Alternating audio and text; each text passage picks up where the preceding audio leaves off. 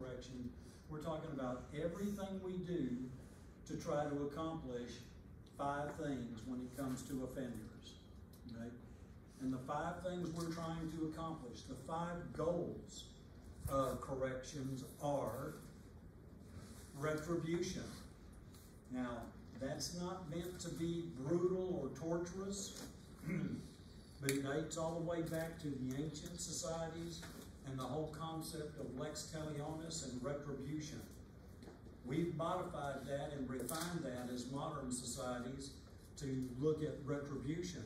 Basically, retribution boils down to the fact that we believe, as a society typically, that when people engage in criminal behavior, we believe they should be held accountable for that. Now, I know there's a little confusion about that in some major metropolitan areas where they think if people commit a crime, you ought to book them in and then send them on their way. I don't know whose stupid-ass idea that was, but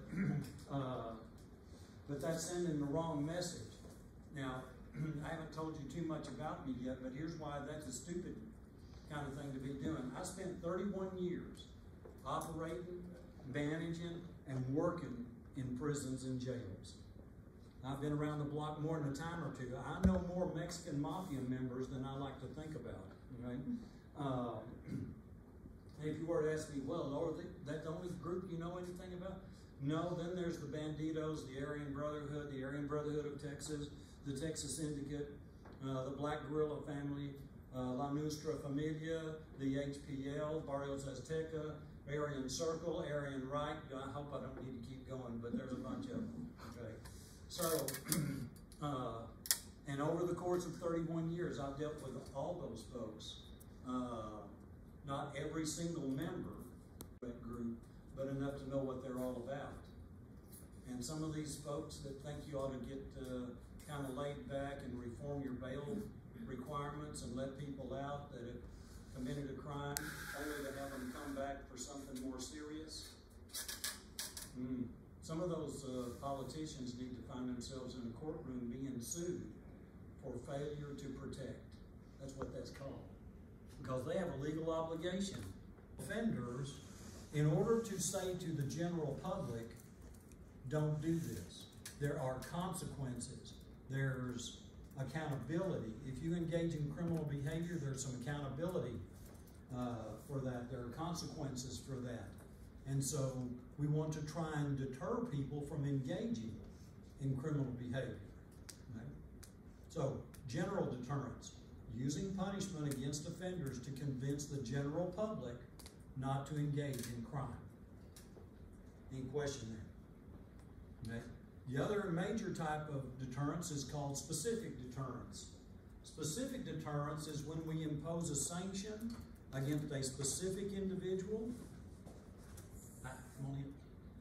We impose sanctions against a specific individual to convince that offender not to engage in crime in the future. We don't want to see you back in prison. Okay? So, now, how well does that work for us? Yeah, not very well. As much as I hate to tell you this, as much as we do to offenders in terms of corrections, no matter how many people we lock up in jail, no matter how many people we put in prison, no matter how many people are on probation or we put on parole or engage in some type of community, crime still occurs. Right? Why do you think that's true? The reward outweighs the risk. There you go. That's an important issue. And it's actually related to your discussion question. So is this whole idea of deterrence. That's why I'm going to spend a little time here. But most of the time when inmates come into prison and we interview them, we're trying to figure out, why they're here, what did they do they understand why they're in prison, those kinds of things. As you talk with them and have a conversation with them, sooner or later, this is something that you hear from them. I can't believe him here because I didn't think I'd get caught. Right? So it's that kind of attitude that takes away the teeth of deterrence. When people believe that there's not going to be any risk of apprehension, that there's not going to be any risk of prosecution, then the law becomes irrelevant to them. And they are committed to a criminal lifestyle that it may be impossible to get them out of. Right? So, now, what do you think is the most important aspect of punishment or the imposition of sanctions? Do you think it should be swift, certain, or severe, or all three? All three. Okay, most people think it ought to be all three. Okay, certainly. Oh, go ahead. Swift and certain. Okay. Swift and certain. All right. Now, when we talk about the Classical School of Criminology, you're going to find that Beccaria and Bentham, the two early proponents of the Classical School of Criminology, thought that in order to protect society and to keep society safe, deterrence was the key. And the only way deterrence of either kind would work is if sanctions, if punishments were swift, certain, and severe. Now, it's important to know, what do they mean by severe, though? Well, one of the things that Bentham and Beccaria spoke out against when it comes to corrections is that it does not need to be a form of torture. It does not need to be brutal, and it should not be inhumane. Originally, Beccaria and Bentham were both opposed to the use of the death penalty.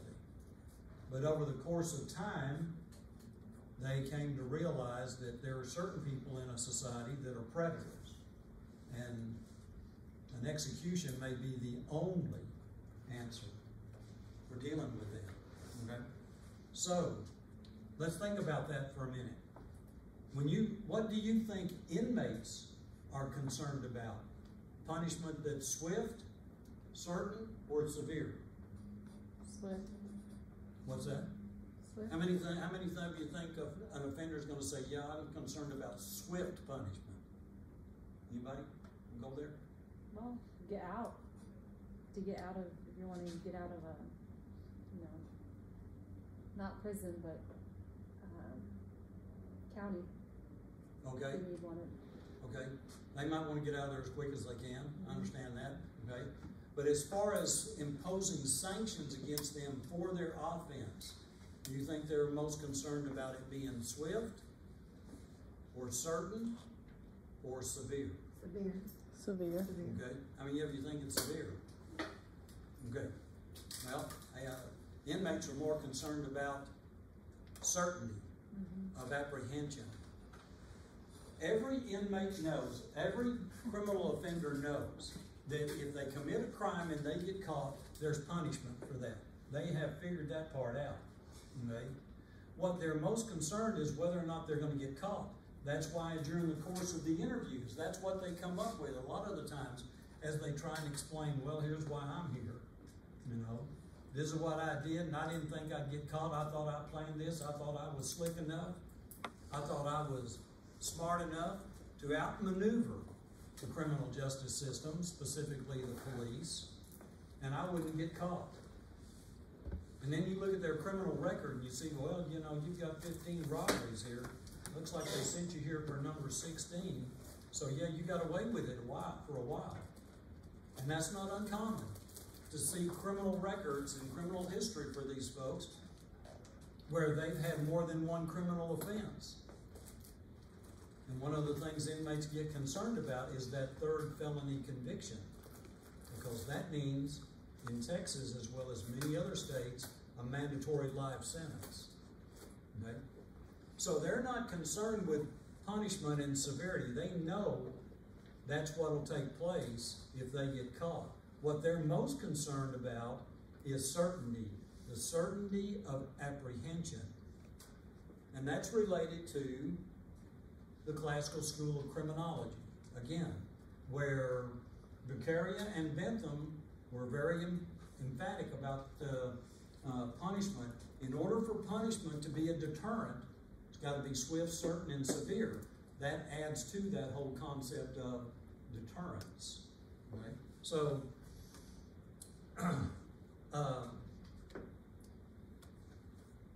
how do we know? Do you think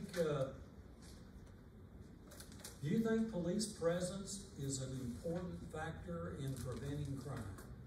No. They got a bunch of no's out there. I'd have to disagree with you.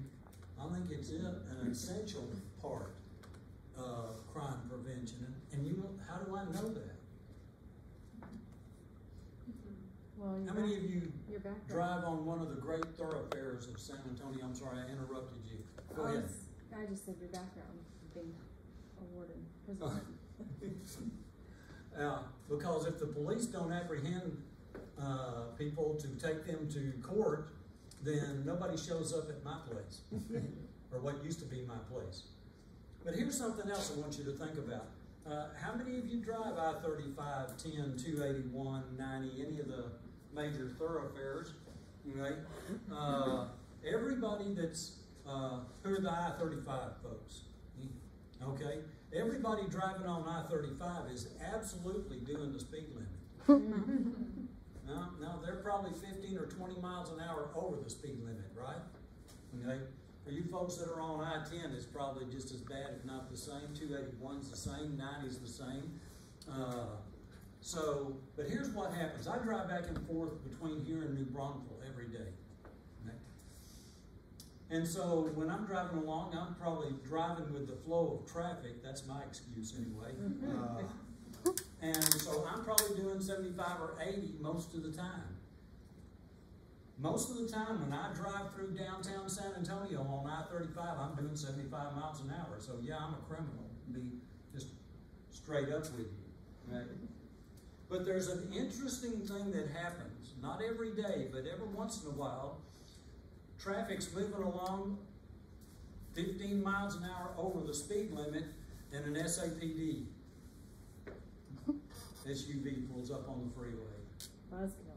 Everybody slows down. Everybody slows down, even the people that aren't speeding. Okay? Nobody will pass them. What's that? Nobody will pass them, even if they're going below. That's right, and nobody's going to pass him or her, whoever it might be. And here's what's interesting about that is I was coming here the other day, one day last week. The person in the police car was from Hayes County. You're out of your jurisdiction. Now, they don't have any jurisdiction here in Bexar County or in San Antonio, but what's everybody doing? We're slowing down, you know. Okay? And then as soon as they get off the freeway, what happens? Everything gets back to where they were. My point is this. When the police are around, people behave for the most part. There may be some that will roll the dice and decide, oh, I think I can get past that. But again, most of us, even the criminals, when the police show up, they change their attitude and they change their behavior. And why do they do that? Because they don't want anybody asking them any real serious questions. They don't want to attract any attention to themselves.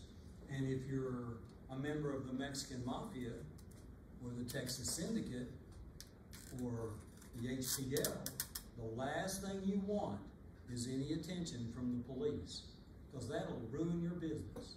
What kind of business are we talking about? Drugs. Typically drugs, okay? The Mexican Mafia likes to deal with drugs of almost every kind. Only thing they don't deal with is meth, okay? Who in San Antonio and Bexar County takes care of your meth issues? Banditos. Yes, the Banditos, an outlaw motorcycle club. I don't care what they do.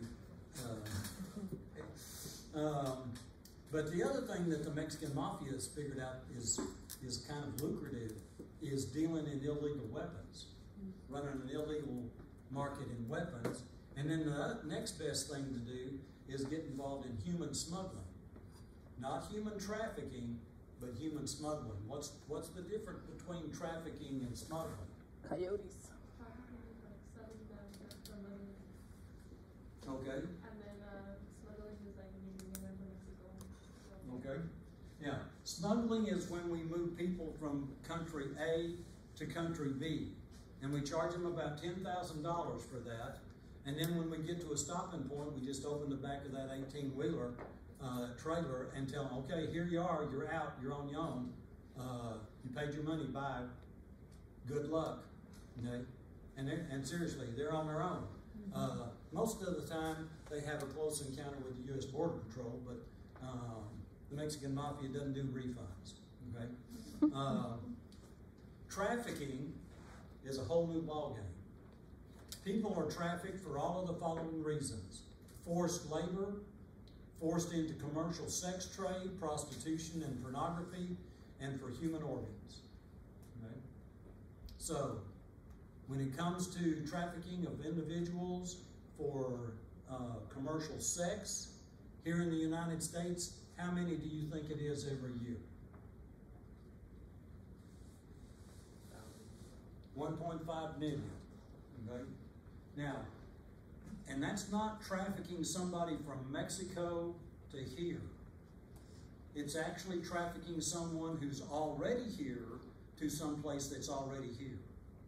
It's like trafficking someone from Minneapolis to Chicago, or Chicago to New York, or New York to Los Angeles, or Miami, or Houston.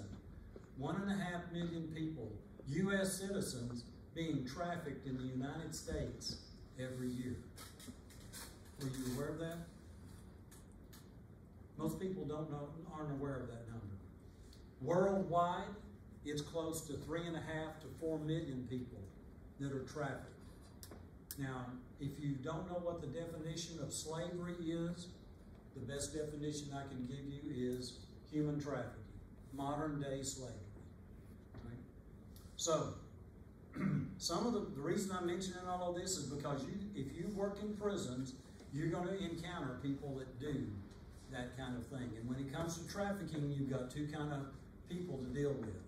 You've got the traffickers, and they're about the scum of the earth, or close to it. And I don't say that to offend you. I hope it doesn't. But they are. They are some of the lowest of the low. Now, here's why that's important to you wardens, is because if you end up with a human trafficker in your prison, and they've been trafficking in little girls, and by little girls, I don't mean any offense, but I mean little ones, age 9, 10, 11, and 12. You better hope that the rest of your general population inmates don't find out who they are. Because if they do, you're going to need a body bag. Because your other offenders that commit real manly crimes, they will take those traffickers out. And I mean, they'll kill them. That's all there is to it. Now, if that's not bad enough, you got traffickers, but then you have to deal with the people that actually buy those services. Right? And they can be anybody. Okay? Traffickers can be anybody. Like the Ghislaine Maxwell trials. Yeah, she's a trafficker. Right? Can't remember her name. This was a school teacher up in the Dallas area. She was trafficking her students. Then there was the youth minister. This was in Pennsylvania, trafficking members of his youth group before he got caught. You know?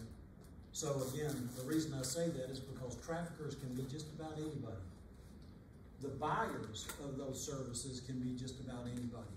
And again, if you find someone who's been purchasing young women,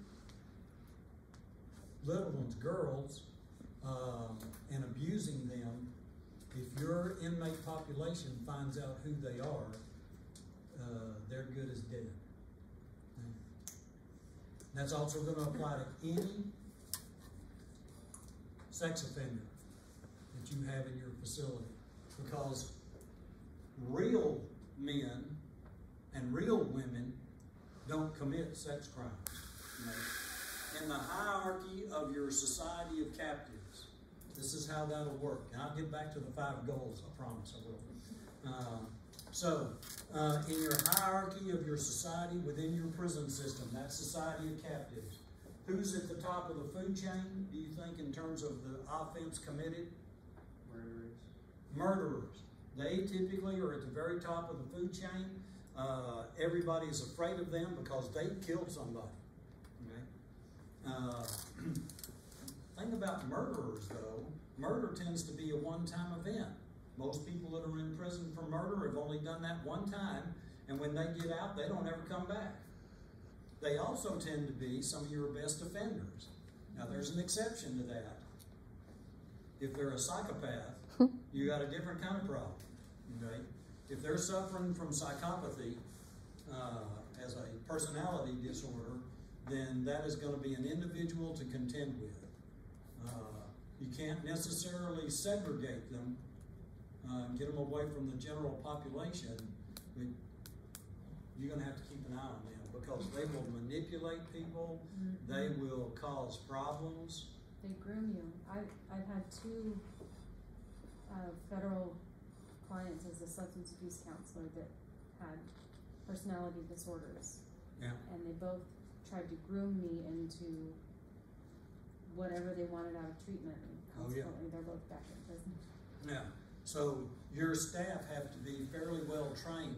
As you take them through your training process, you need to talk to them about psychopaths. You may not have any in your facility, but then again, only takes one. Okay, and they're difficult to deal with. Okay? So once we get past the murderers, and they're pretty much going to be laid back. They're not all that, they're all about conforming to the rules.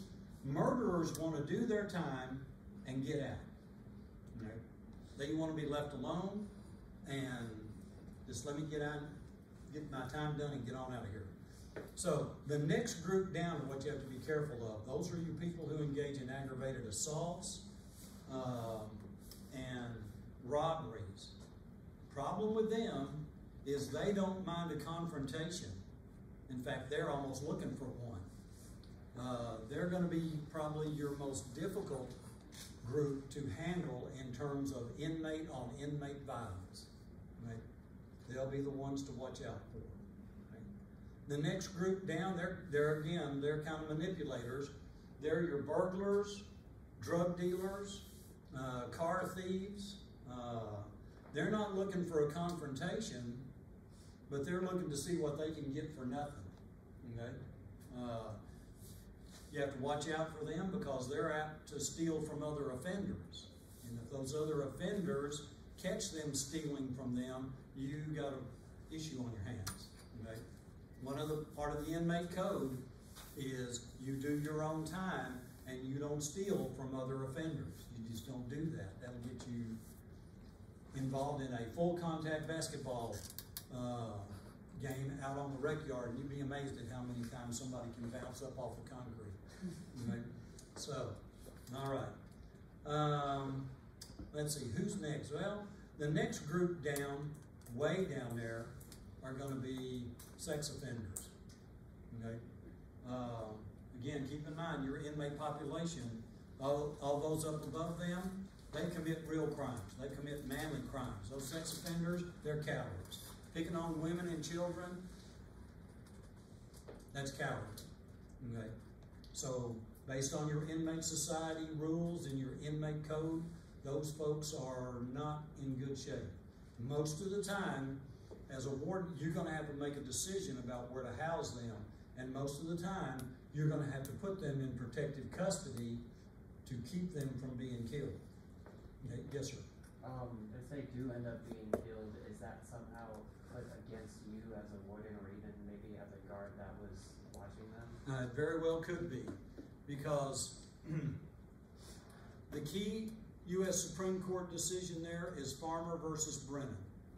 Okay? In Farmer versus Brennan, the United States Supreme Court ruled that as a warden, I'm not responsible for inmate on inmate violence as long as it's random, as long as there was nothing to indicate to me that there could be a problem here.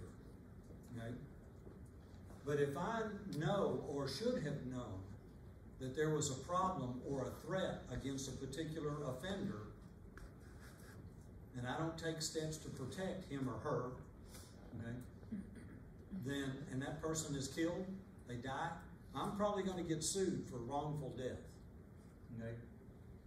The last wrongful death lawsuit I had to deal with and testify during that situation in federal court, the court ruled that the individuals who were at fault needed to pay out $42 million. So unless you're planning on winning the lottery, and I mean the big lottery, you're not going to want people dying in your facility if they're not on death row. And even if they're on death row, you don't want them dying until the court says they should. Okay? That's just not a good plan. Okay? So, any questions yet? Okay, now there's one more group in this society of captives that you have to be very careful of. And they're down, not at the bottom of the barrel, but they're outside the barrel, under the barrel where all that mud's growing, okay? And those are confidential informants. If, as a warden, you cultivate a confidential informant that's going to kind of help you know what's going on with the inmate population, you need to make sure that you are the only one that knows who they are. The Inmate Information Network is second to none. It makes the internet look slow. If you've got a confidential informant and other inmates find out who it is, you're not going to need one body bag, you're probably going to need 2 or 3. Okay? It'll be awful. That's why, as a warden, I never used confidential informants. I always thought it was my job to know what was going on my unit. I thought it was the responsibility of my officers and my supervisors, the captains, the lieutenants, the sergeants, the correctional officers. They're the ones that need to know what's going on the unit so that I can talk to them and find out what's going on, or they can come tell me what's going on. I don't want another inmate involved in that. Now, that's just me. Okay? I'm going to tell you what my staff used to call me. I'll give you one here. I used to, because I was brought up in the Texas prison system and I wanted to work for the private corrections, I spent 15 years with the Texas prison system, 16 years in private corrections. And my staff in private corrections, they would refer to me as the Iceman. Okay? Gee, you're cold-blooded. Okay? I sometimes got referred to as the POD, Prince of Darkness. Okay? Because my staff would sometimes ask, how did you know that what was going to happen? Well, because I've been around inmates. You know, work around them, you figure out what goes on and how they work and how they think, how they operate. All right. So, you have to be careful about how you run your facility because you're going to have a lot of different folks to deal with. Now, within that society of captives, you're going to have some outliers over here. You really have to watch out for them. And those are your security threat groups. It's going to be the Mexican Mafia, the Texas Syndicate, the Aryan Brotherhood. And you don't have just the Aryan Brotherhood, you got the Aryan Brotherhood of Texas, right? And they don't get along with each other. They don't necessarily like each other, right? You cannot house Mexican Mafia members with the HPL. That's Hermanos Pistoleros Latinos, Brotherhood of Latin Killers. They're pretty much up out of the Nueces County, Corpus Christi area. You can't house them with Mexican Mafia. So as a warden, you're going to have to be familiar with these security threat groups and who can you put with someone without causing some real problems. You cannot put the Orejones from San Antonio with the Mexican Mafia in San Antonio. You will have a fight on your hands that'll turn quickly into a riot. Right? I'll show you a video, might not get to it this evening, but I'll show you a video probably next week of how the Bexar County Jail is having difficulty with Orejones. Right? So, you have to be careful with security threat groups. If you're running a federal facility, you could have inmates from all over the country. And when it comes to the Mexican Mafia, you've got the Mexican Mafia of California, the Mexican Mafia of Arizona, the Mexican Mafia of New Mexico, and you've got the Mexican Mafia of Texas.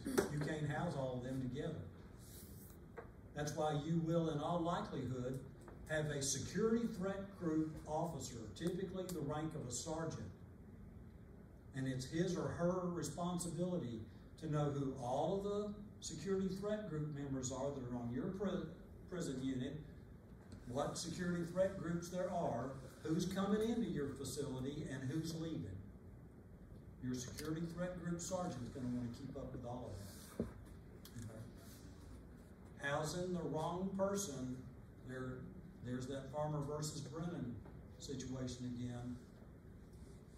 Knowing that you cannot put the Mexican Mafia, for example, with the HPL, and that mistake gets made. Some HPL member gets put in a cell block or a dormitory with Mexican Mafia members. That person ends up dead because they are at war with each other even to this day. Then you're going to find yourself in a courtroom, I guarantee it. Okay? And believe me, those are not real pleasant situations. Okay? All right. Any questions or issues about anything up to this point? Okay, so here's what we've talked about in terms of the goals of corrections. We've talked about retribution, holding people accountable. We've talked about deterrence, special deterrence and general deterrence, okay? The third goal of corrections, incapacitation. We're going to lock people up and manage and supervise them so that society is safer. How well is that working? Not well. Not well. Just because we lock people up, make no mistake, folks, just because you lock people up in prison doesn't mean they're going to stop committing crime. Okay? And what kind of crime do you think they're going to commit while they're incarcerated? They're going to order hits. They may order hits against individuals on the outside. They may order a hit against somebody on the inside. Okay? They can still sell drugs from inside. What's that? They can sell drugs within inside. Absolutely. If you got a drug problem in your facility, it's probably because you got security threat groups having those drugs brought in. And who's going to be the ones bringing them in? The workers.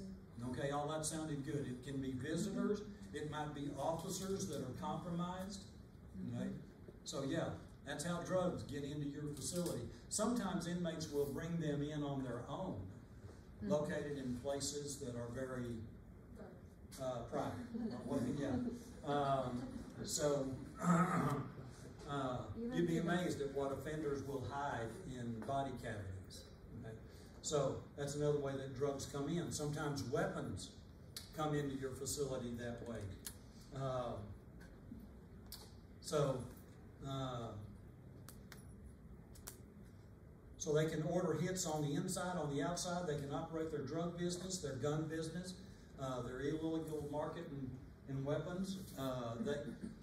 One of the things you have to be careful of, wardens, is money laundering. Because when inmates come into your facility, one of the things you're going to probably do for them is you're going to set up a trust fund account for them, and it's going to operate just like a checking account. When they get their ID issued to them, it's got that magnetic strip on the back. Okay? That means that when they have money on the books, they can go to the commissary and buy snacks and goodies and, soft drinks. They can buy, if they wanted to buy some different kind of soap, whatever it is, whatever you as a warden allow your commissary to sell, that's what the inmates can buy. Okay? But here's what you got to be careful of, that they use your trust fund as a money laundering operation. Might go something like this. Inmate A has someone on the outside, girlfriend, and every month she sends in $1,100, $1,200 to be put on the trust fund account. And every month the inmate sends out all but $100 back to her. And what they're doing is they're laundering drug money. She's sending the money into him, stays in the trust fund account for a while, then he sends it back out to her, and it looks nice and clean. I actually caught 2 inmates doing that in my facility. and because they were federal inmates, reported that to the U.S. Marshals, and all of their money got confiscated. You talk about some individuals that were upset, you know. So when you can't make that truck payment or that rent payment because that laundered money's not coming to you and it's in the hands of the feds, that kind of ruins your day. Right? Life in the fast lane. All right. So those are all things you have to be careful of. Just because we've got people locked up doesn't mean they are not going to engage in criminal behavior. Right? The fourth, let's see, we've done retribution, deterrence, incapacitation. Number 4, rehabilitation. Right? A major component of corrections is rehabilitation. Former Chief Justice of the Supreme Court, Warren Berger,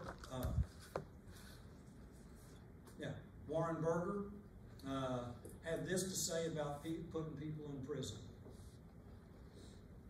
Putting people behind bars and doing nothing for them is the same thing as winning the battle and losing the war. It's expensive and it's stupid. He was making that comment to encourage rehabilitation programs. Right?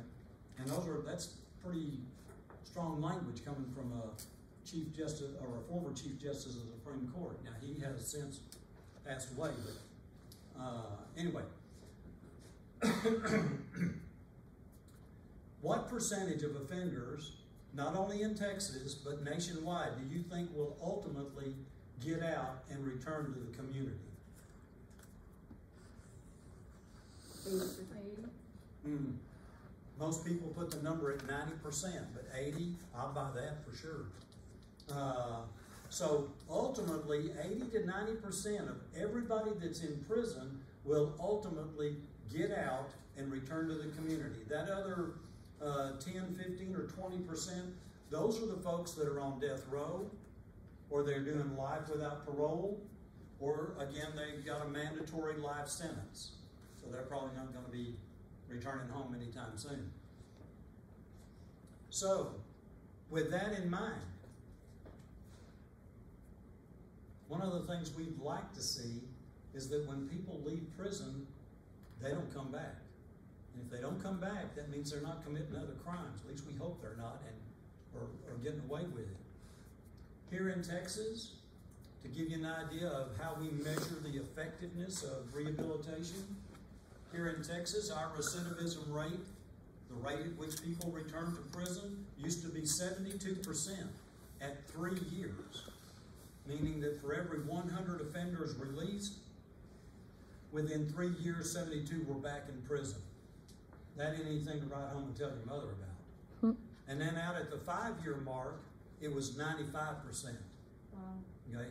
For every 100 released in 5 years, 95 of them were back in. Right? One of the reasons for that is because in the early days of corrections, at least in the early days of modern corrections that we're where we are now, rehabilitation programs either didn't exist, or if they did exist, they weren't any good. They were some fad or some fly by the seat of your pants kind of program. None of them had been empirically, scientifically evaluated. Evidence-based. Evidence-based, exactly. And those are the programs we implement today. We want to implement programs that we know can work. Evidence-based programs, and you'll hear that phrase a lot as we talk about not only correctional programs and probation and parole, but also things going on with the courts, things going on with the police in terms of, dealing with gangs out on the street or dealing with security threat groups. We want programs of intervention and prevention that are going to work. Only way we know that is if they've been evaluated scientifically, empirically. Okay? So, those are the kind of programs we use today, and our recidivism rate today here in Texas is 44% at 3 years. Okay? That's a pretty good improvement. Do I think it could be better? Well, perhaps. Okay. Do I think it'll ever be 0 at 3 years? Absolutely not. And I say that to say this. If you're looking for perfection in the criminal justice system, if you're looking in 100% rehabilitation where nobody comes back to prison, I'm sorry, you're going to be disappointed. Okay? That just is not going to happen. There are 2 reasons for that. Number one, the criminal justice system is operated by human beings. Most of them are really good human beings. Most of them are trying to do their job, whether it's police, courts, or corrections, to the very best of their ability, to the extent that the law and the culture will allow them to do their job correctly.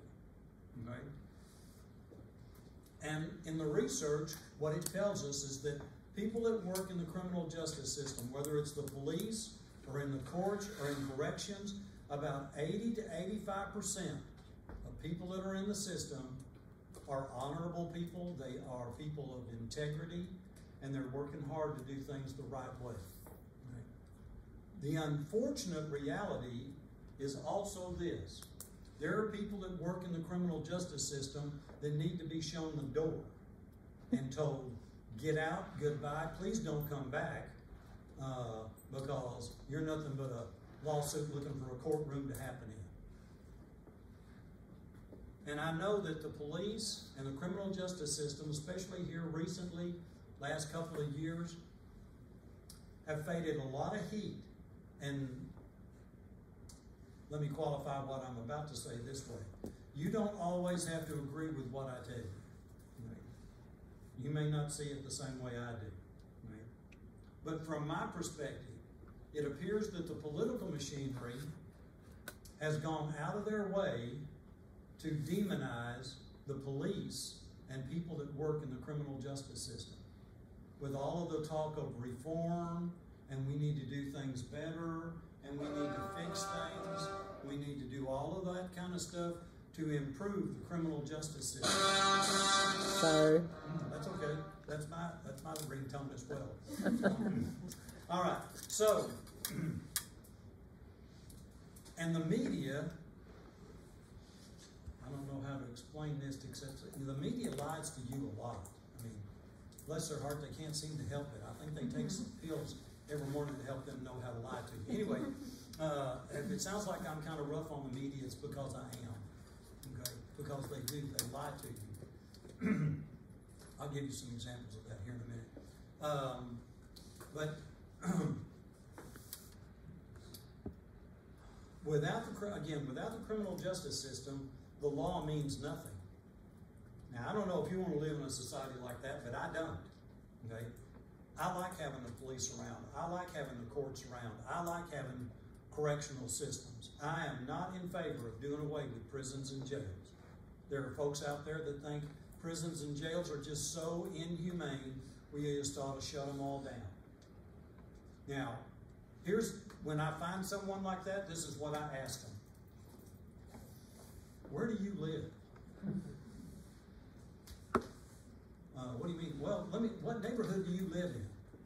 Oh, this is where I live. Really, there are any empty houses there? Well, yeah, there's some houses for sale there. Good, I think I'm going to come buy one.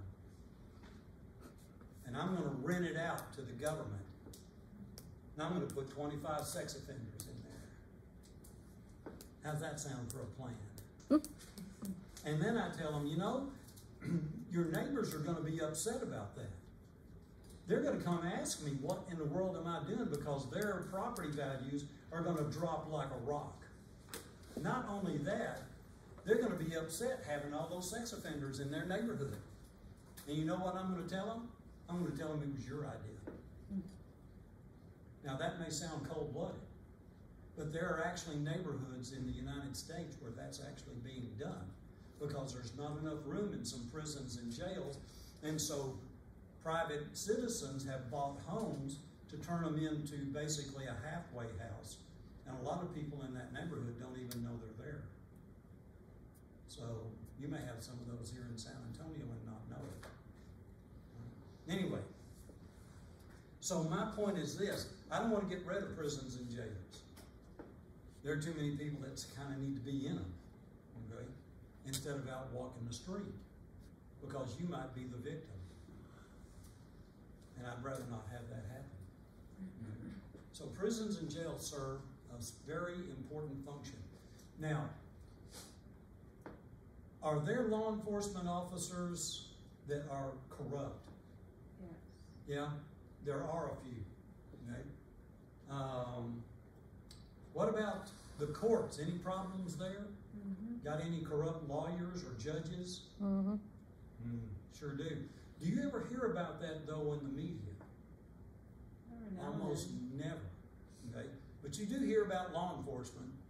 And the reason for that is because they're the most visible component of the criminal justice system. Do you think there are correctional officers that engage in racial profiling? Yes. Yeah, I know that too, because I've had to fire them, okay? Because I wouldn't put up with that. I wouldn't tolerate that. I wouldn't tolerate that at my facility. So I'd get rid of them in a heartbeat, okay?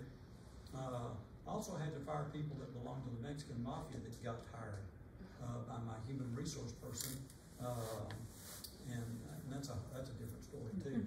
So anyway, so I've done my share of firing people to get them out of some place where they don't belong. Okay? Now,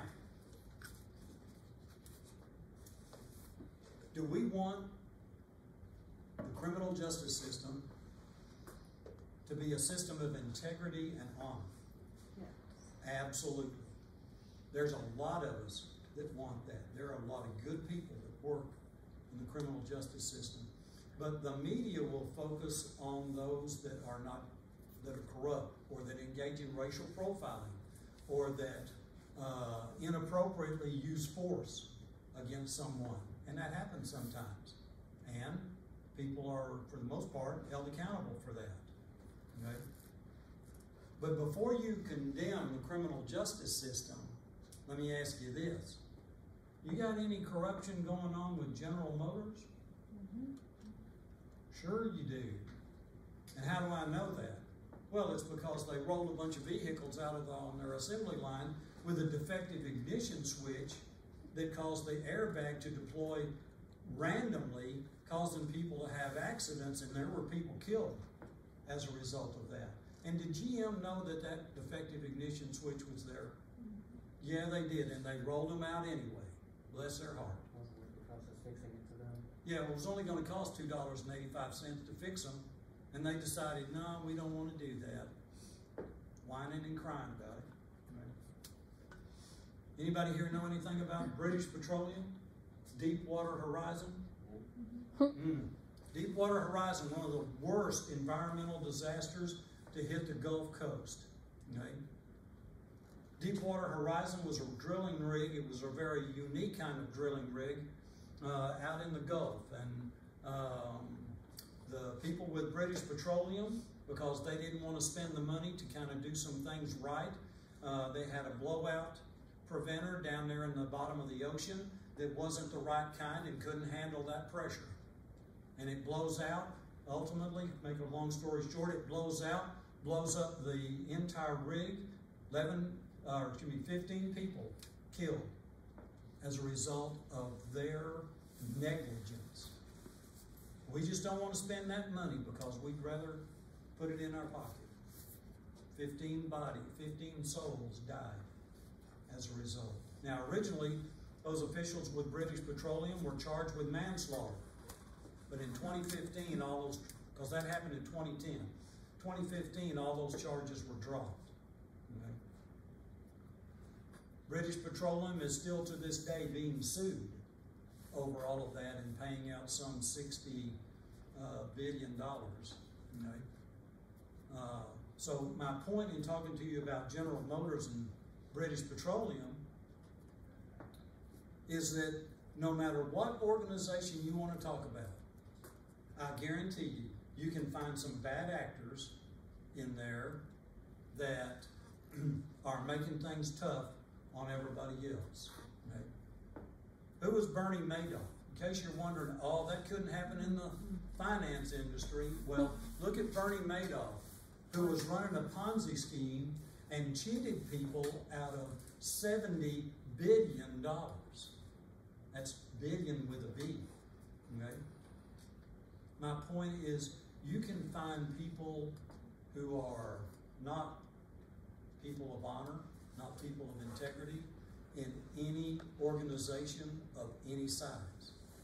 So, we need to be careful. My suggestion would be, we have to be careful about pointing a finger at the criminal justice system, because they're an organization just like any other, operated by human beings, and most of them are there doing a good job. Most of the people that work for GM and British Petroleum, they are good, hard-working, decent people. No question about that.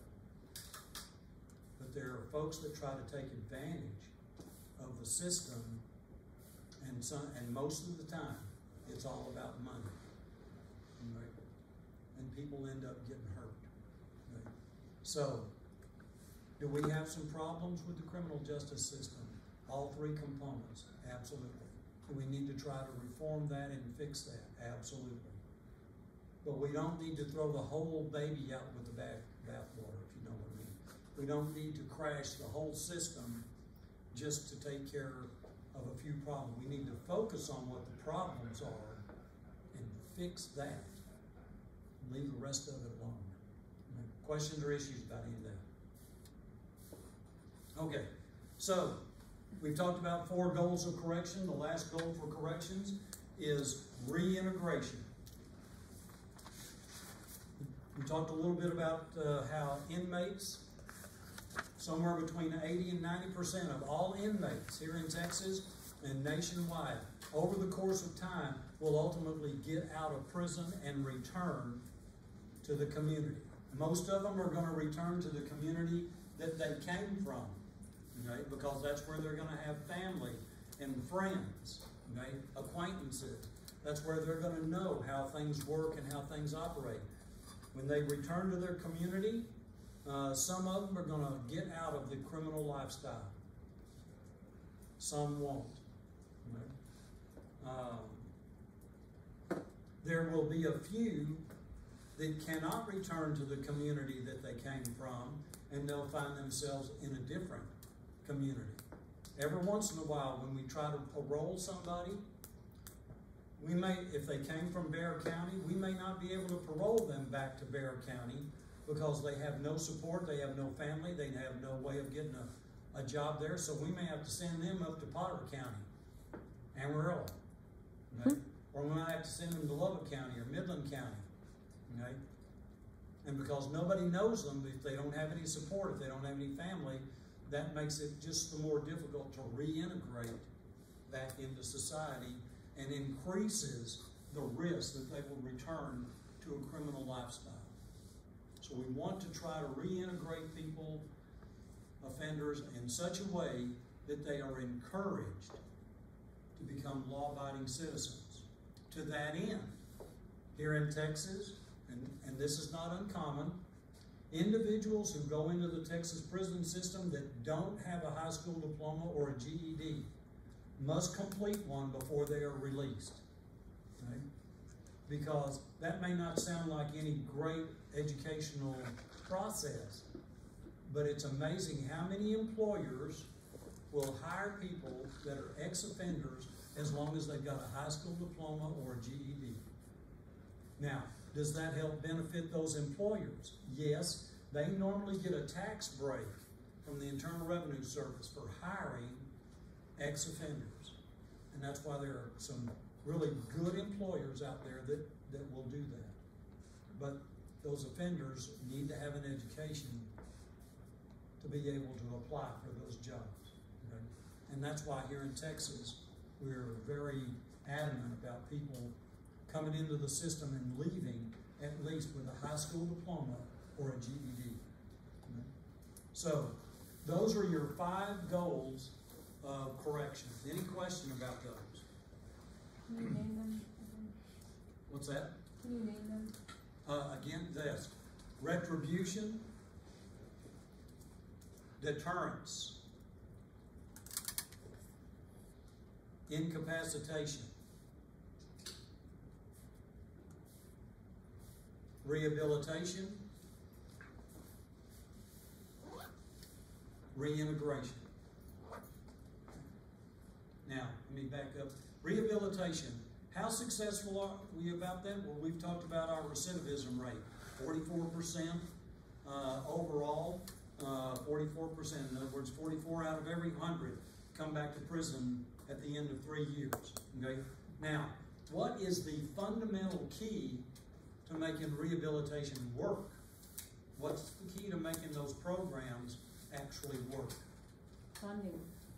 Funding is you've got to have the appropriate funding so that you can bring on the appropriate staff, whether it's counselors or teachers or psychologists, whoever it might be that operates your rehabilitation programs, teachers that can provide vocational training in heating and air conditioning, diesel mechanics, whatever it might be. So you've got to have the funding to put those programs in place and keep them in place. Okay, so funding is important. What's another issue? They have to actually go. Yes, offenders actually have to go to those programs. Okay, which brings up the key, wardens. Can you force people into a rehabilitation program? No, but the federal corrections department here does a very good job of deterring. When we have a client that wants to leave, we just call them up and we tell them exactly what's on the line, and some they send them back to prison, and most will stay. Okay, now, so you cannot force people into a rehabilitation program unless it is ordered by a court. I'll come back to that in just a second. But what you can do is provide incentives for engaging in rehabilitation programs, like in the Texas prison system. If I'm the offender, I get into prison, I find out, you know what? If I go to work and behave myself, I can earn 30 days of credit, of good time credit, for every 30 calendar days that I do. But if I go over there and get enrolled in that diesel mechanics vocational course, they'll add another 10 days of good time credit. So now I'm earning 40 for 30. And if I go to that counseling program for people with drug or alcohol problems, they'll get me all the way up to 45 days of good time credit for every 30 days I do. Gee, that looked good to the parole board. I may not give a hoot about being rehabilitated, but I sure do want that to look good to the parole board, and that's what most inmates tell us as they conduct their or complete their surveys on the way out. Yeah, your rehabilitation programs were good and I participated in them, but the only reason I did that is because it looked good to the parole board. Got me all that extra good time credit so I could get out early. They don't have any problem telling you that. They'd be straight up with you, right? But at least they went. At least they participated. And you never know how that might impact on someone's life. And that's why I would say to you as wardens that you need to talk to your correctional staff, your correctional officers, about being an example to those offenders, because you never know who you might be able to reach. So, when it comes to rehabilitation, let me just say this. It's most effective when the person being rehabilitated actually wants to change. You cannot force people to change, and you can't threaten them enough or scare them enough to get them to change. But if they want to change and get away from that criminal lifestyle, if that's something they want to do, then they will. Okay? Seen it over and over and over again. Okay? So, questions or issues about any of this? Okay. All right. So, I think we've pretty well covered the definition of corrections and what corrections is. Okay? So, let's see, we've been at this for about an hour. Are you doing okay? Okay. All right. So, it's also important to tell you that corrections is this, as we define what corrections is. It's the ability to provide a safe, secure, humane environment where individuals can complete their sentence as it has been imposed by the courts without fear of being abused or harmed while they're doing their time. Okay? Most of the time, when you go to when you go to your prison unit, it's going to be dull and boring. You're going to think that the only thing I'm doing is babysitting a bunch of adult guys or gals. Okay? Don't let that happen to you.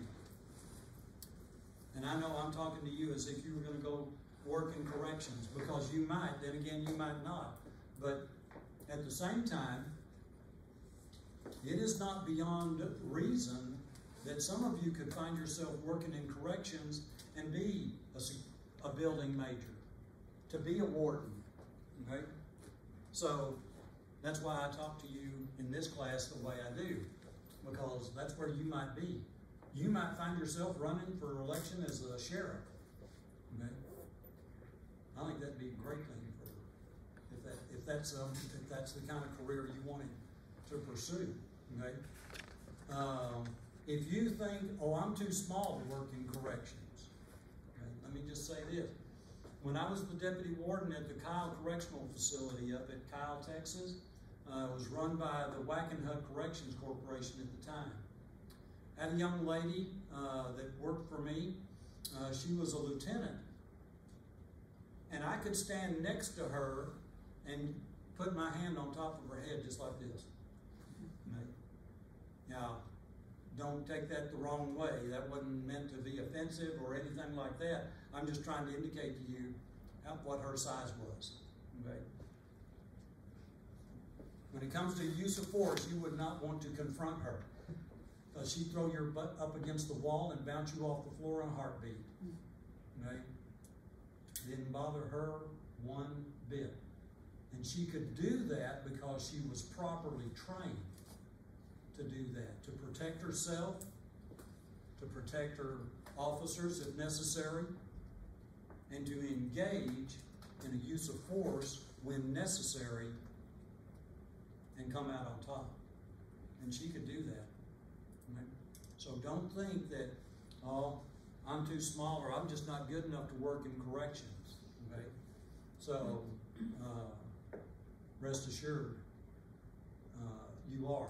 Now, I will say this, are there some people that don't need to be working in corrections? Yeah, there's some. We'll talk about them when we get to personnel, that chapter. But again, until otherwise indicated, I don't see any reason why any of you couldn't be working in a correctional facility. Okay? For me, working in a correctional facility, again, I started with the Texas prison system, and as we were developed in that system as correctional officers and supervisors,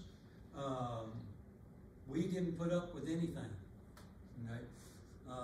Inmates knew they could not tell us what to do, that it was our job to tell them what to do.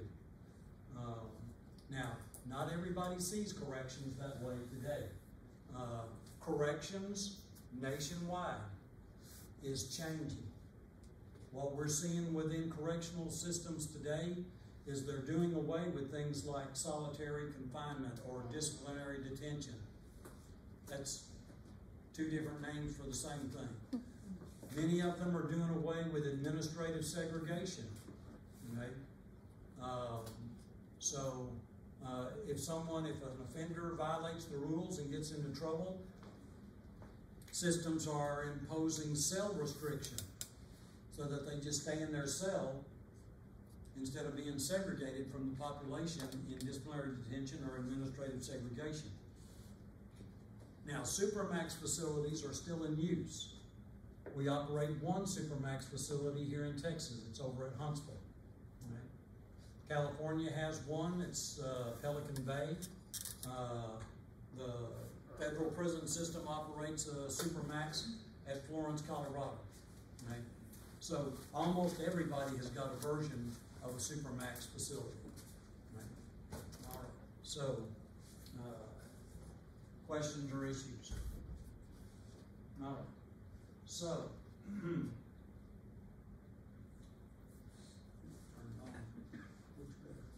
all right. In terms of the correctional enterprise, we're trying to correct or put right the attitude and behavior of the clientele. And the clientele are who? Okay, they're the offenders. Now, here's why I'm going to. One of the issues that goes on in corrections is, what do you call an offender? What do you call an inmate? Right? Well, back in the day, back in the 40s, 50s, 60s, they were convicts. Right? We get into the late 60s, into the early 70s, and into the 80s, they became inmates. Okay? Get past the 80s and into the 2000, and where up to until about 2 years ago, they were offenders. Okay? Unless they were in a jail, and then they were detainees because they hadn't been convicted of anything. So we've had a hard time trying to figure out what to call these folks. And in some systems, we're back to calling them inmates. And in some systems, they're into calling them Mr. and their last name. Now, there are some correctional folks that have been around for a long time that don't like that. Okay? But I will say this. One of the most important things about running a correctional facility and maintaining the peace is to develop a level of respect between you, if you're the warden, your offenders, and your staff, your correctional officers, and the offenders.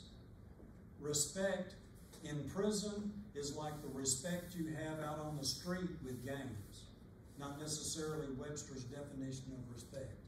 Okay?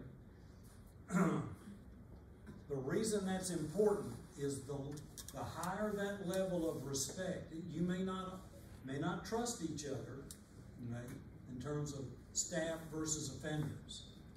So trust may still be an issue, but you can still have respect and a lower level of trust.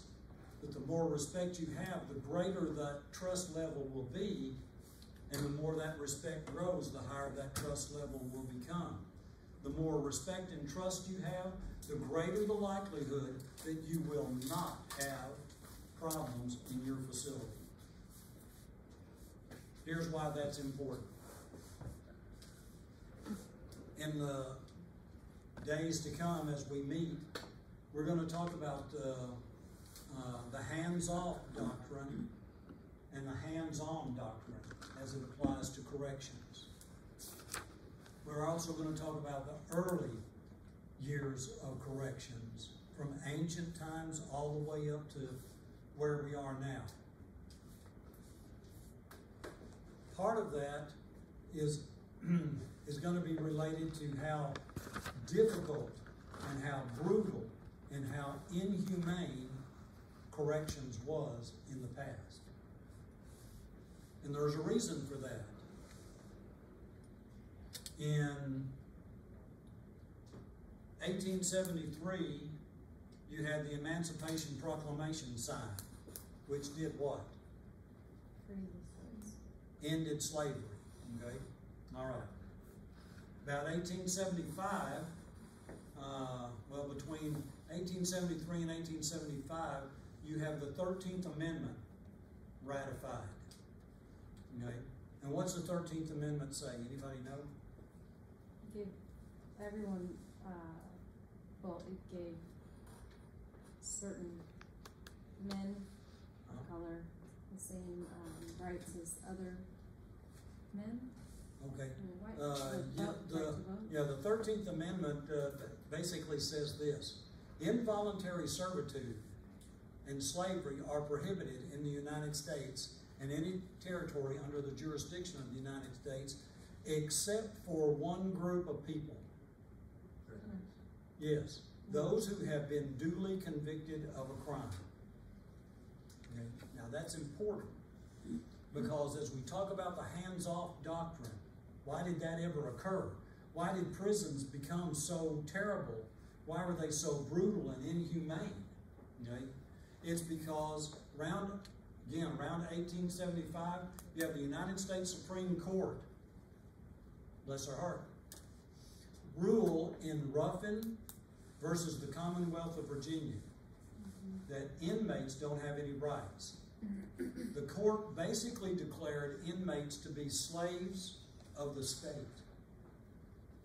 And as a result of that, if they don't have any rights, if they're slaves of the state because they've been duly convicted of a crime, like the 13th Amendment says, then there's no reason to provide for them or to treat them in any particular humane way. And so prisons and jails were terrible places to be. That situation, called the hands-off doctrine, meant that federal courts, legislatures, would not do anything to change the situation with prisons and jails and to take care of offenders.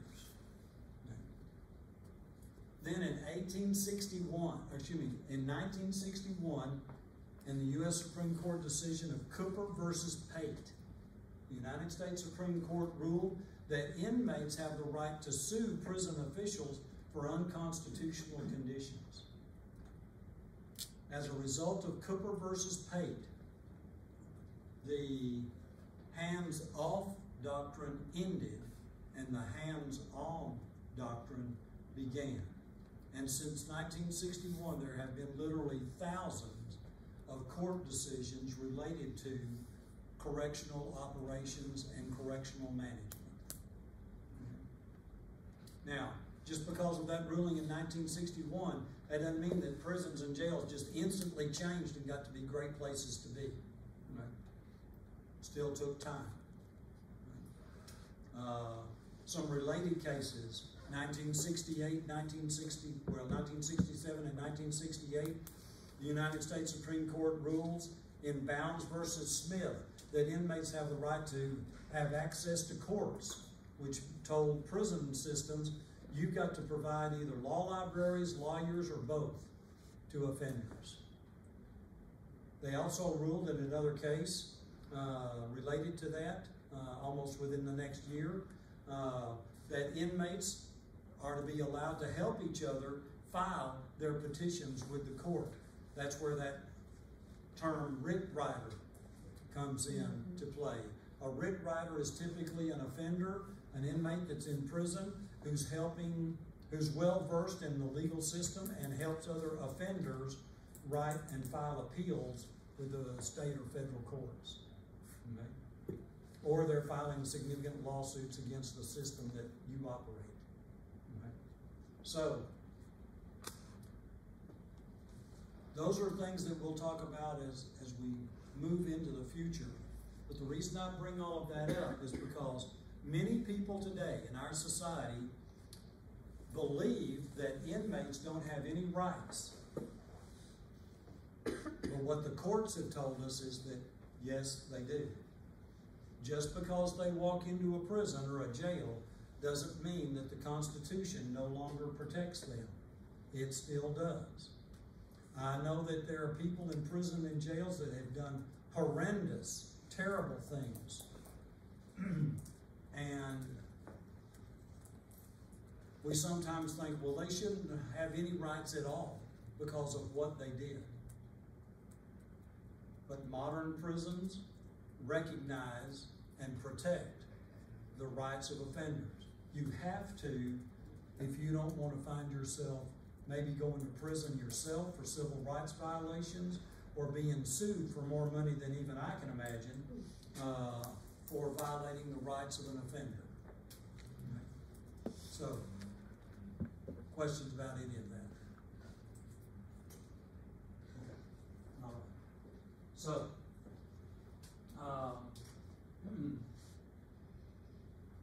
dealing with offenders is no easy thing to do. Many of them have psychological or emotional problems, or they've got a substance abuse problem.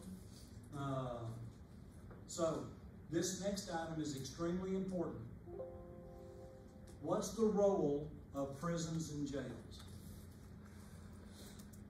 We've talked about the 5 goals: retribution, deterrence, incapacitation, rehabilitation, restoration. Those are the 5 goals of corrections. But what about the role of prisons and jails? Right? So to put that in a nutshell, it is not the responsibility of prisons or jails to punish anybody.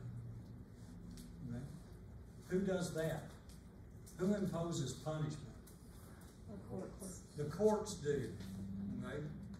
So it is the responsibility and role of corrections to ensure that the punishment imposed by the courts is carried out as follows. It has to be carried out legally, professionally, ethically, humanely. Okay? That's the role of prisons, to properly manage and supervise offenders who have been sentenced to corrections, and if you're the warden, they're in your care. You are responsible for them. Okay? So it's your job to keep them safe and secure as part of the social control mechanism, because keeping them safe and secure, preventing escapes, for example, also means that you're protecting the public. You're protecting society. You are a major part of that process. Questions there? I have several friends that are in law enforcement, and when we're together, they'll remind me of what they used to do when I was working in prisons. They'd ask me, "Man, you still working in prisons?" "Yeah, still do that." And they would almost always follow that up with, "Gee, you're crazy, you know that?" And I would tell them, "Well, you know, I try to emulate your craziness. I mean, you're a police officer. You're crazy, because how do I know that? It's because when you hear gunfire, you run over to where it is." And then they would remind me, "Yeah, but you're crazier than we are, because you're stupid enough to lock yourself inside a building with nothing but bad guys, and you don't have any weapons. Only the bad guys have got them." Yeah, that's true. So, now, in case you're wondering, is anybody more crazy than that? Yeah. I know groups of individuals who ride around on these big, huge red trucks that will run into a burning building when everybody else is running out. So that's pretty crazy. Something I used to do in the military makes me crazy, number 4. Worked with explosives. I'm not a terrorist. Okay? Not a terrorist. And we did have a couple of folks that had shirts made up. And on the back of it, it said, "Bomb Squad, if you see me running, try to keep up." So I was also on the hazmat team. And you talk about people that are just Looney Tunes, okay? That's people that will put on a plastic suit and then walk in a bunch of twisted metal trying to figure out how to put out a chemical fire. Right? Believe me, that ain't anything you want to do more than once. Okay. Anyway, as we talk about corrections, okay, we want to make sure that we do it the right way. That court decision in 1961 in Cooper versus Pate, that was a result of some other things going on in our society back in the 1960s. Anybody remember what all was going on back in the 60s? The riots? Yeah, we had some riots, that was for sure. Over what? Segregation? Segregation and civil rights, okay? So the civil rights movement got a tremendous boost in the 1960s. Okay? Dr. Martin Luther King was at the forefront of the civil rights movement, but we also saw some other things start to happen. We saw the first wave of the women's rights movement begin in the 1960s. We saw the first indication that we were concerned about the rights of children, and we saw that in the form of juvenile justice decisions coming from the U.S. Supreme Court, like In re Galt in 1968, that laid out all of the due process rights that had to be afforded to juvenile offenders as they were going through that juvenile justice system. Okay? Things like being read their rights, being afforded the assistance of counsel, knowing the charge against them, being able to confront their accusers, being able to have people come testify on their behalf. All of those were rights that juveniles were provided as a result of In re Galt. Okay? And also in 1961, obviously, with Cooper versus Pate, we saw the beginning of the inmate rights movement and how the courts began to engage in decisions at the state and federal level to enumerate the rights of offenders that must be protected in the operation of correctional facilities. Right? So, as we look at correctional operations, that's why this purpose, the role of prisons, not to punish, but to maintain an environment that's safe and secure, to protect not only the offenders and people that work in that prison, but to protect society as a whole. Right? Questions about that? Right. So, if inmates have rights that you have to protect when they're in prison, is there any way you can limit what their rights are? Is it okay for you to limit the exercise of certain rights of offenders? Within Yes. reason. Yes. Turner versus Safety, U.S. Supreme Court decision, about 1974. I'm not getting my dates mixed up, but the name of the case is Turner versus Safety. The United States Supreme Court identified two primary reasons that would allow correctional administrators to limit inmate rights. Number one, maintaining the safety and security of the facility. I said two reasons, there's three. Maintaining the safety and security of the facility is one. Maintaining the safety and security of the inmates as well as the staff, and to ensure that rehabilitation programs can be completed. Right? Based on those three things, limits can be placed on offender rights. And I'm going to give you a quick example of something I had to deal with when I was at the Central Texas Detention Facility, the old Bexar County Jail here in San Antonio. Now, you can't find that anymore. That building's been torn down. So, no, anyway, I had an individual come in who was a Satanist. Right? Bona fide member of the World Church of Satan, Houston, Texas. Right? So he gets into my facility. The first thing I get is a request form. I'd like to have a copy of a satanic Bible. Okay, knock yourself out. Just have the church send you one. Okay? You can have it. So he sends for one. He gets that. He's fairly happy. Next thing I get is an inmate request from him. I want to paint the inside of my cell all black. No. This request is denied, was the answer he got back. Okay. So he complained about that because the uniforms that we had inmates wearing were kind of a dark green. So we don't want somebody in an all-black cell wearing a dark green inmate uniform because they might be hard to see. You know? So he got told no. Well, he didn't like that, so he filed a grievance against me, and I told him no again.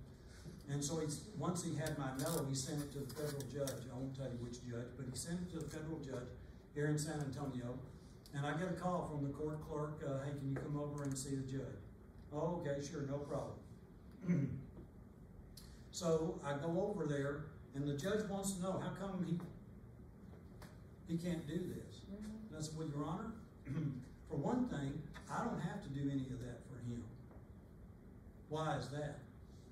And I would recommend, if you're ever talking to a federal judge, be nice. Okay? Don't refer to an inmate as a dumbass. Okay? So just be careful about that. That'll get you held in contempt. Anyway, so I said, well, Your Honor, the reason I'm not going to do that is because if I give in to that, number one, I may have to give in to that person who wants us to paint their cell all red or all blue or some other idiot color. And not only that, it's a security problem, because that's gonna make it difficult for my officers to see into that cell. So that puts the safety of the inmate at risk, it puts the safety of the staff at risk, and I'd have to go in there and clean that up.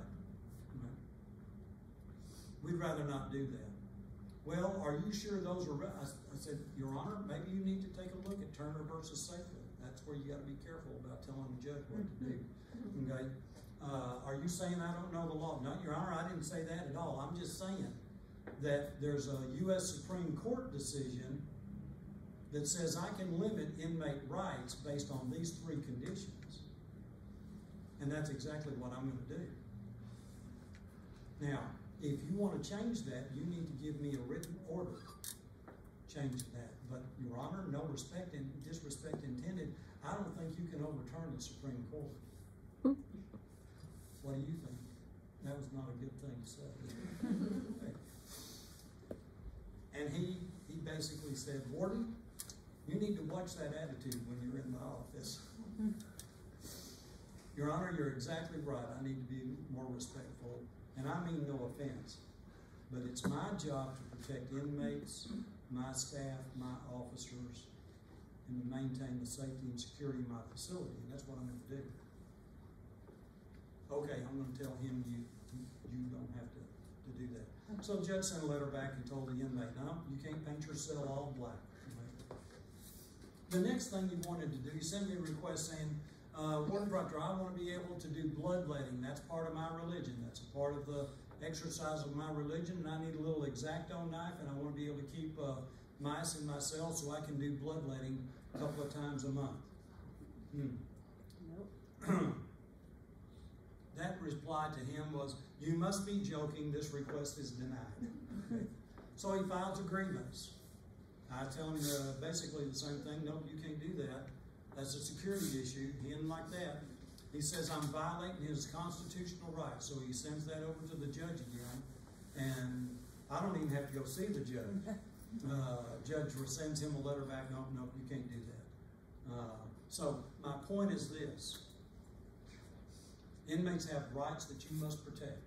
If you're running a correctional facility, whether it's a prison or a jail, inmates have rights that you have to protect. But you can legally limit what those rights are as long as you can justify it based on maintaining the safety and security of your facility, safety and security of the offenders and your staff and officers, and to ensure that rehabilitation programs can take place.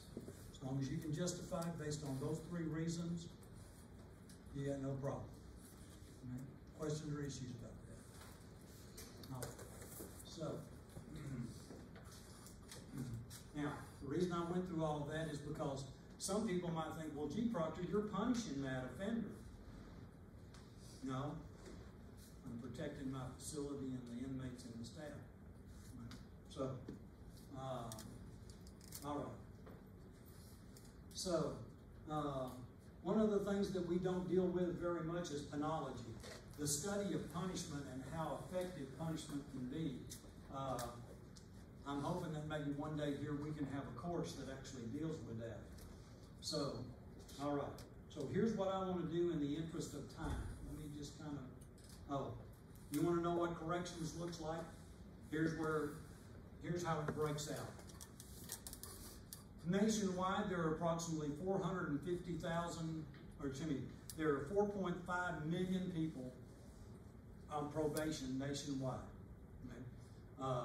So about 56% of all of the people under some correctional supervision are on probation. Probation is the most common form of sanction or sentence imposed by the courts in the United States for criminal behavior. Okay? So 21%, about 1.6 million people, are in prisons throughout the United States. Here in Texas, there's 145,000 people, give or take a few, in the Texas prison system. The highest it's ever been in Texas, 172,000. Okay? So there's 111 prison units in Texas. Currently 106 are in operation, right? Because the population has dropped so much they've been able to actually close some prison units. They didn't tear them down. They're not obsolete. They could use them if they needed to, but they've closed a few. Jails, about 10% of people under correctional supervision nationwide. That equates to about 780,000 people in the nation's jails from coast to coast. Right? And then we've got about 12% of people on parole. That equals approximately 850,000 people nationwide in a parole status. Question about any of that?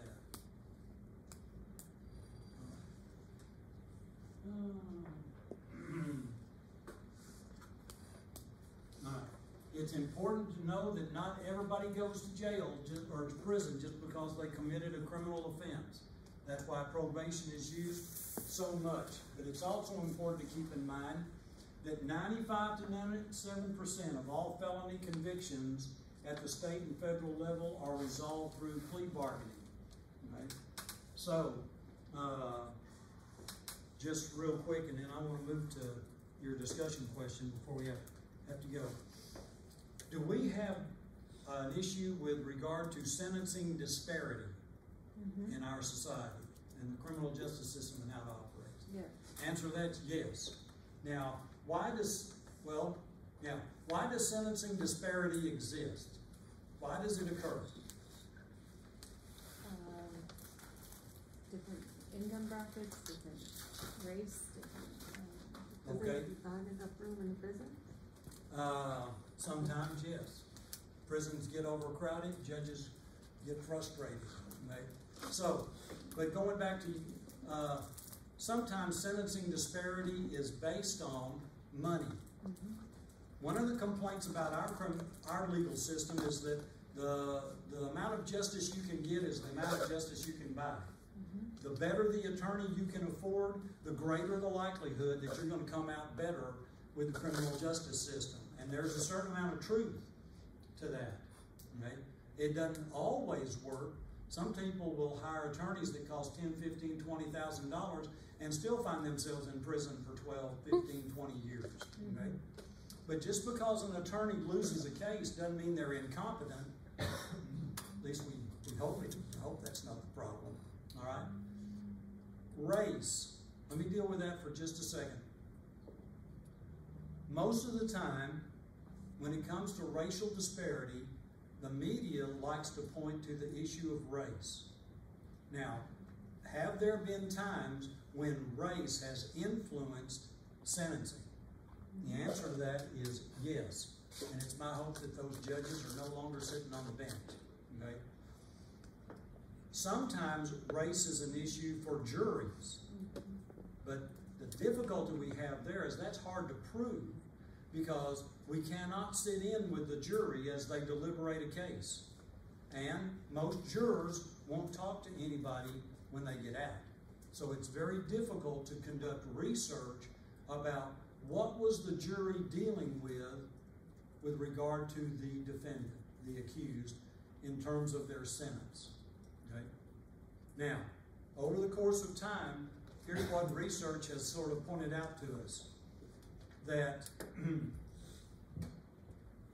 the number one factor in sentencing disparity is not money or race. What do you think the number one issue is?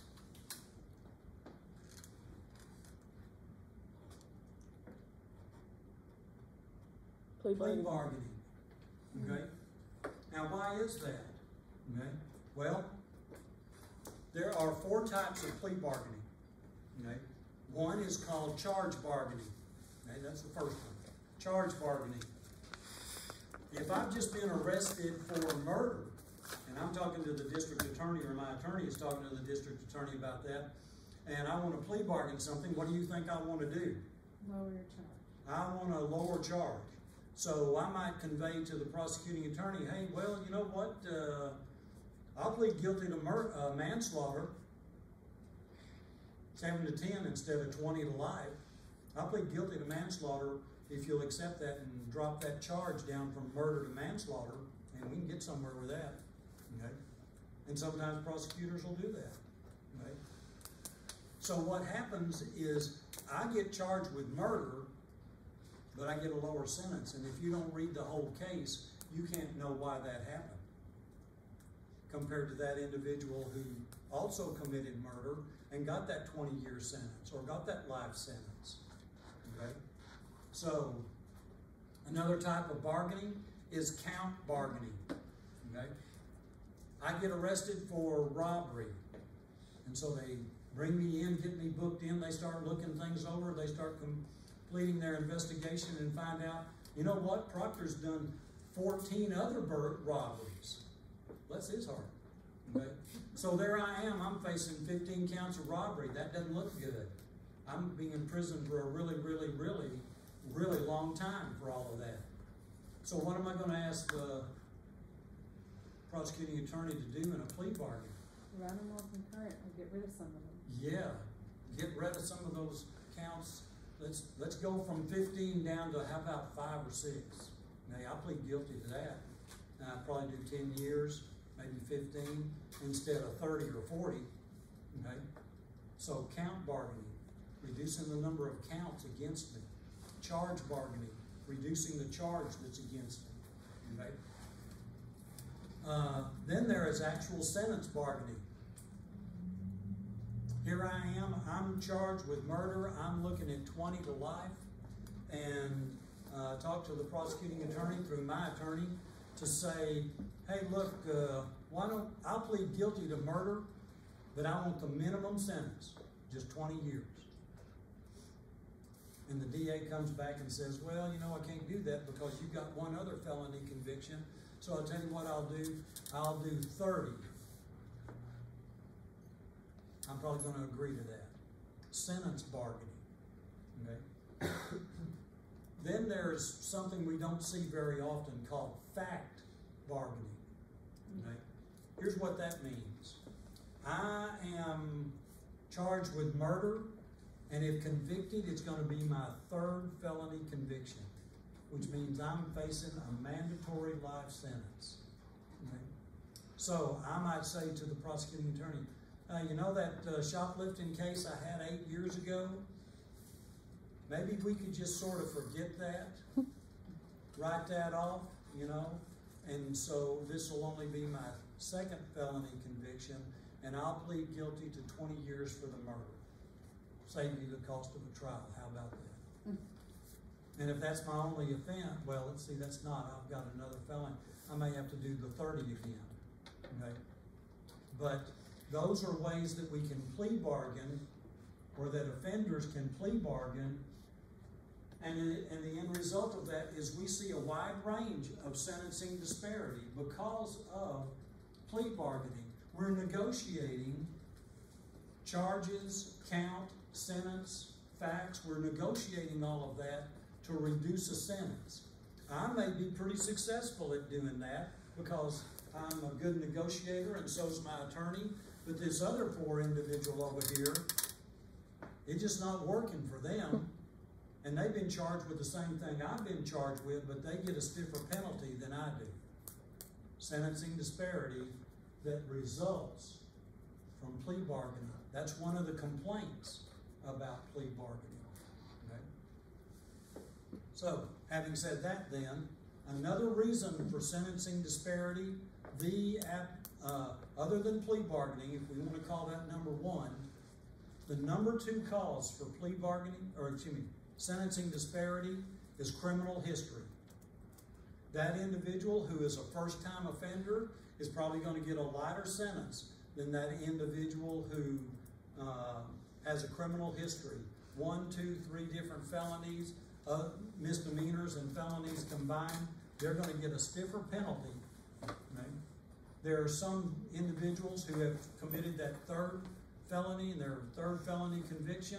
According to the law, they get a mandatory life sentence.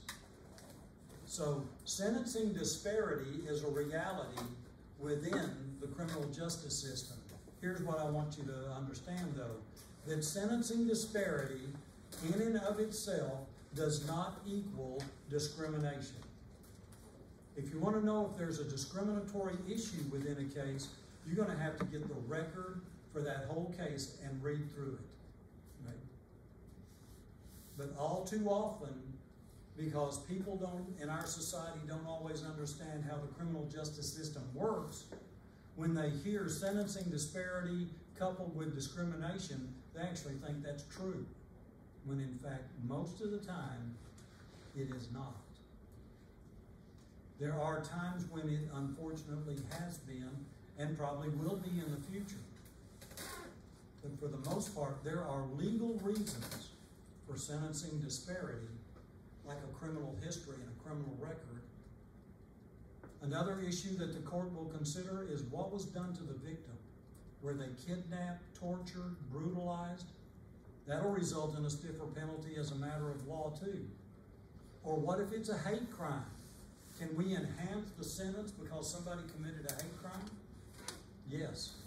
There's a statute here in Texas, just like other states, where if someone commits a hate crime and they're convicted of that hate crime, the sentence can be enhanced by another 5 years. So, the most important thing I want you to try to understand, though, is that sentencing disparity does not always equal discrimination against the defendant. Okay? Questions about that? Okay. All right, so let's, left my toy over here, sorry. All right, so let's go,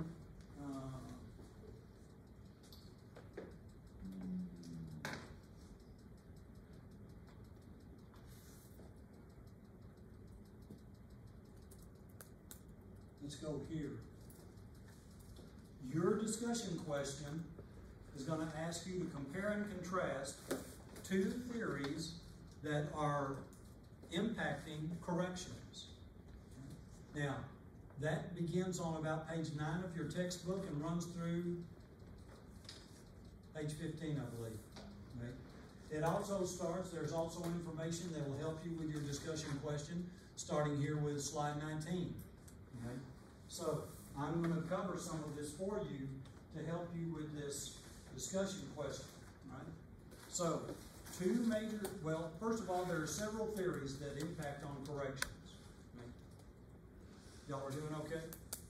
Okay. Yeah, if you need to take a break, don't worry, but you can leave and come back. Feel free to do that. Won't ever hold that against you. Let me also say one quick thing. Because we start at 5:30 in the evening, I realize that some of you probably have jobs, right? And it's all you can do to get away from the job, have time to stop at home, see the family, or take care of things that you need to take care of before you get here. I would like for you to always be here at 5:30, but do not put yourself at risk to get here at 5:30. Don't come here with Bear County or SAPD or the University Police in tow either. Okay? So, get here as safely and as quickly as you can. Don't ever worry about being late to my class, because I know, based on where we are and where you might have to come from, that you might be a little bit late. Don't ever worry about that. I will never hold being late against you. Never. And I will never embarrass you. If you happen to come in late, just come in, find a place to sit, and we'll carry on with carrying on. Okay? I won't ever call you out for being late. Okay? But please get here as safely as you can. Don't put yourself at risk trying to get here just so you can say, I got here on time. Okay? Any issues there? Thank you. Okay, all right. Okay, let's start with this first one. The Classical School of Criminology. How does that impact corrections? Well, there are some fundamental principles related to this particular theory. Number one, Beccaria and Bentham, the two proponents of the classical school. Beccaria, he was an Italian scholar and sociologist Jeremy Bentham was an English scholar and sociologist. They were both concerned about how brutal and arbitrary the criminal justice system is, and even the fact that laws weren't written down. People didn't have access to the law, so they advocated for that. And Beccaria wrote this book called On Crimes and Punishment. That's a very short book. You can pull it up and get it for free on the internet if you want it. You can download it if you want to. It's free. And you can read it. And the reason I'm talking to you about that is because when you read On Crimes and Punishment, one of the things you'll notice is there's a lot of stuff in there that looks like it's in our Constitution as well. That's the kind of influence this theory and this work has had. Okay? For example, the Sixth Amendment. Anyone here know what the Sixth Amendment says you're entitled to? Okay, the first thing, the last thing that you're entitled to based on the Sixth Amendment is the right to counsel. Okay? So everything that comes before that is this. You have the right to a trial. You have the right to an impartial jury. You have the right to confront your accusers. You have the right to a process that compels people to testify on your behalf. Okay? And you have the right to counsel. Okay? All of that's in the Sixth Amendment. If you read through On Crimes and Punishment, Beccaria and Bentham both said those are the kind of rights that people ought to have. Okay? They shouldn't go into the Star Chamber, which was used in England, and you would witness people going into the Star Chamber for a quote-unquote trial, and then you'd never see them come out. Okay? That's because they were being put to death, and the bodies burned. Okay? So Beccaria and Bentham both kind of wrote anonymously initially because they didn't want to be executed by the government for speaking out against what the government was doing. So they provide a tremendous plea for reform in the judicial and penal systems throughout Europe. Instead of torturing someone to death as a part of corrections, instead of doing something like this, bringing two horses out and they're both about to go in the opposite direction and tying a person's leg to one horse, the other leg to the other horse, and then sending those horses off. You can probably imagine without me telling you what that would do to a person. Okay? To have someone drawn and quartered, okay, was another form of punishment and sentencing. So this was a plea to stop all of that. Right? In terms of the classical school of criminology, its modern day version is called rational choice theory. Right? Now, according to the classical school of criminology, punishment, first of all, punishment should fit the crime. Here's what that means. That punishment needs to be swift, certain, and severe. And here's what that means. That individuals engage in criminal behavior as a matter of free will, the exercise of free will. So there's nothing wrong with holding people accountable for criminal behavior, but the punishment needs to fit the crime. Okay? Here's what that means. When we look at any type of behavior that human beings engage in, okay, we consider the benefit and the cost or the risk of that behavior. So, if the benefit is high and the risk is low, then we're probably going to engage in that behavior. But if the cost is high and the benefit low, human beings will typically avoid that behavior. We refer to that as hedonism. People are hedonistic. They want to increase pleasure and avoid pain. Right? Now, when we talk about pleasure and pain, we're not talking about the sensual kinds of pleasure. We're talking about things like contentment, peace, joy. Those are the kind of things we want to experience. So, but we don't want to do that at great cost or risk. So, punishment that's swift, certain, and severe means deterrence. That when punishment is swift, certain, and severe, that it increases the risk or the cost of the behavior, reduces the benefit, and therefore deterrence occurs. People in society are convinced that because of this high risk and low benefit of criminal behavior, you want to avoid that. Okay? Beccaria and Bentham, to that end, believed that it was more important to prevent crime than to punish it. Preventing crime is still going back to deterrence and punishment that's swift, certain, and severe. You see how that's part of it? So, when someone engages in criminal behavior, how does that impact, how does this theory impact corrections? It's that when we send people to prison for criminal behavior, then that needs to occur quickly. We need punishment imposed through the courts that's swift, certain, severe, so that people know, you know what, if I do this, I'm going to prison. And it's going to be quick, and it's going to be severe enough. Severity refers to the ability to reduce the benefit of criminal behavior to the point that no one wants to do that. Right? It's not about torture. It's not about being brutal. It's about making the cost of that criminal behavior so severe that nobody would want to do that.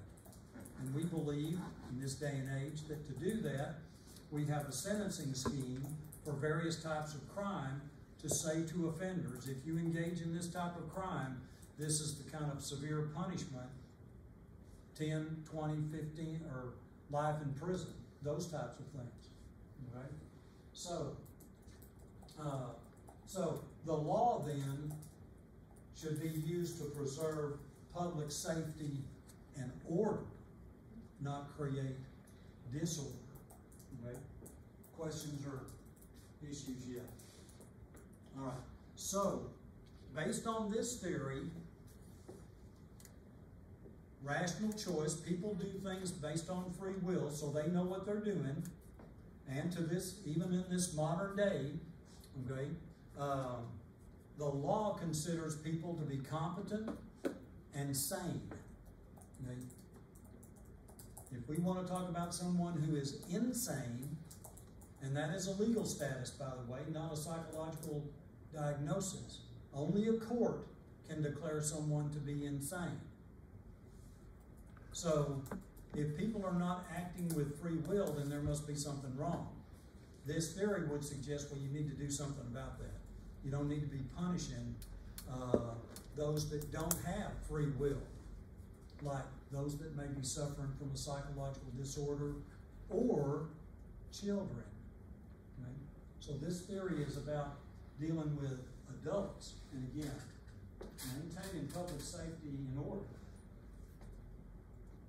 All right, there we go.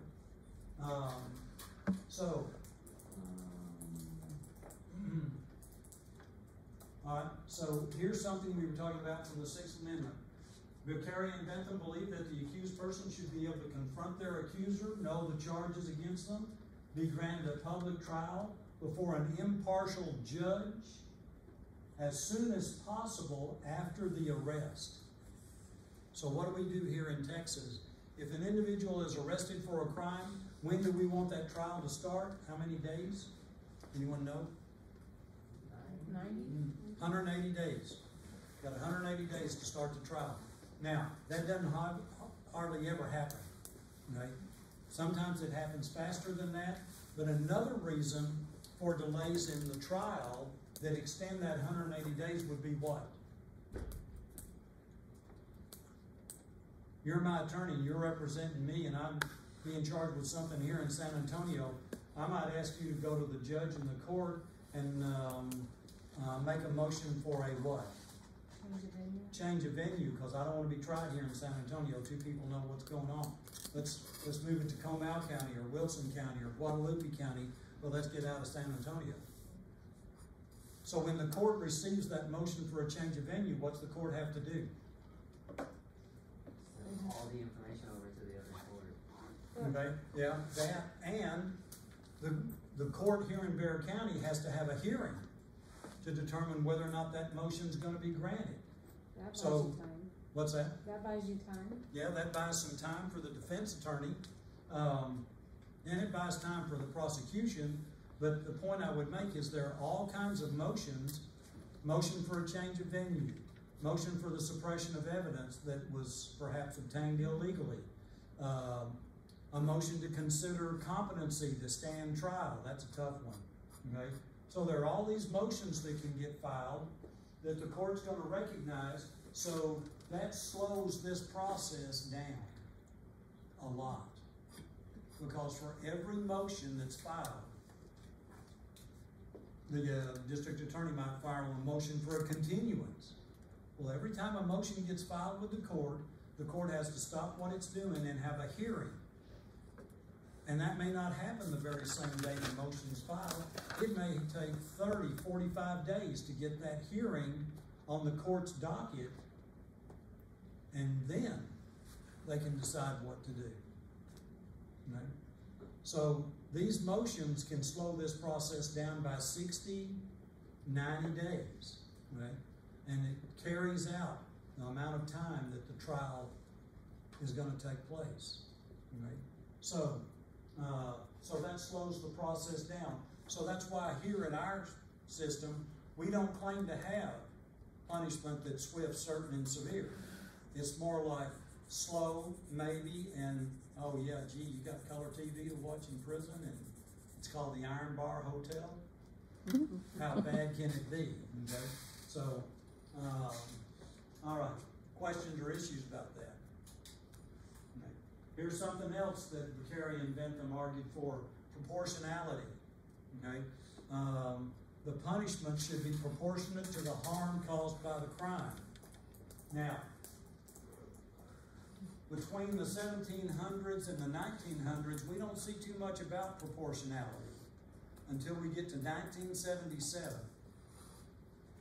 In 1977, in Coker versus Georgia, the United States Supreme Court ruled that it is unconstitutional. It is a violation of the 8th Amendment to put people to death because they've committed a sex crime where the victim did not die. Because what was happening is people would commit a sex crime and they'd be sentenced to death and executed for it, even when the victim did not die. Okay? So Coker versus Georgia put a stop to that. Okay? And the United States Supreme Court used what to justify that decision? The legal concept of proportionality. The sentence imposed, the punishment imposed against an offender must be proportionate to the harm caused to the victim. So, also 1977, Woodson versus North Carolina, the United States Supreme Court rules that mandatory death sentences are unconstitutional. Back to the legal concept of proportionality. Okay? So, that's the kind of influence this theory has had, not only on sentencing, but how we punish offenders and what types of punishment we impose through corrections. Right? So, so again, punishment should fit the crime. Right? All right. Let's see.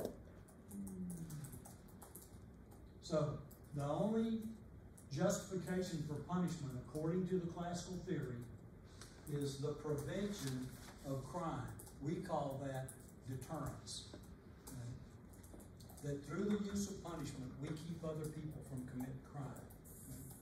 Just out of curiosity, what percentage of the population of the United States commits crimes every year? Anyone know? Like confirmed crimes or just crimes? Yeah, these are confirmed crimes that have been reported to the FBI. What percentage do you think that is? A quarter? It's 8%. Okay. About 8% of the population of the United States commits 70 to 80% of all the crimes. Okay. So you'll need to know that if you're on Who Wants to Be a Millionaire and they ask you that question. Okay. All right. So but we want to prevent crime. Again, preventing crime is better than punishing crime. Because if you prevent crime, what do you accomplish? Lower that number. Okay, you certainly lower the number of people that are committing crime, but what about you? What about you as a member of society?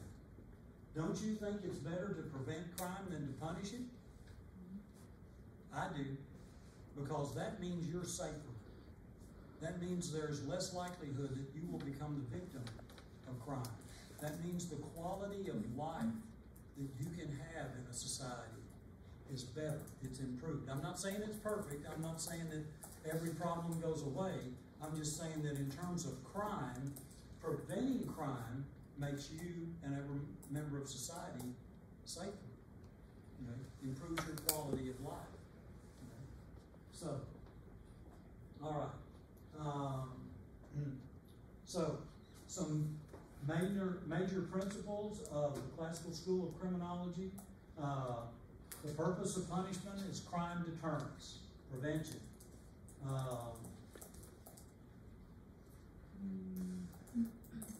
To prevent crime, laws must be improved and codified. What's that mean? Written down so you can see it. Okay? See, that's a really nice thing about the law in our society, is you can go onto the computer and you can pull up any penal code from any state. You can look at the laws for the federal government. You can pull up Title 18, the criminal code for the feds. You can pull up all of the tax code if you want to bore yourself to tears reading that. But anyway, but we've got access to the law so we can know what it is. And that's where some people get themselves in a wreck.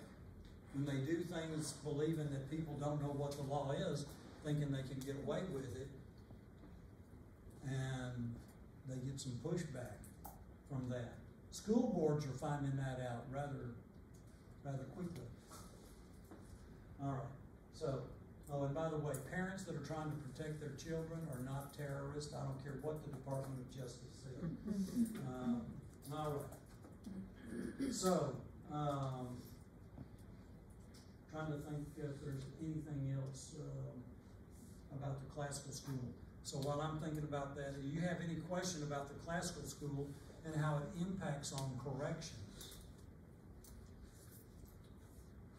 Okay. All right. Let me see if,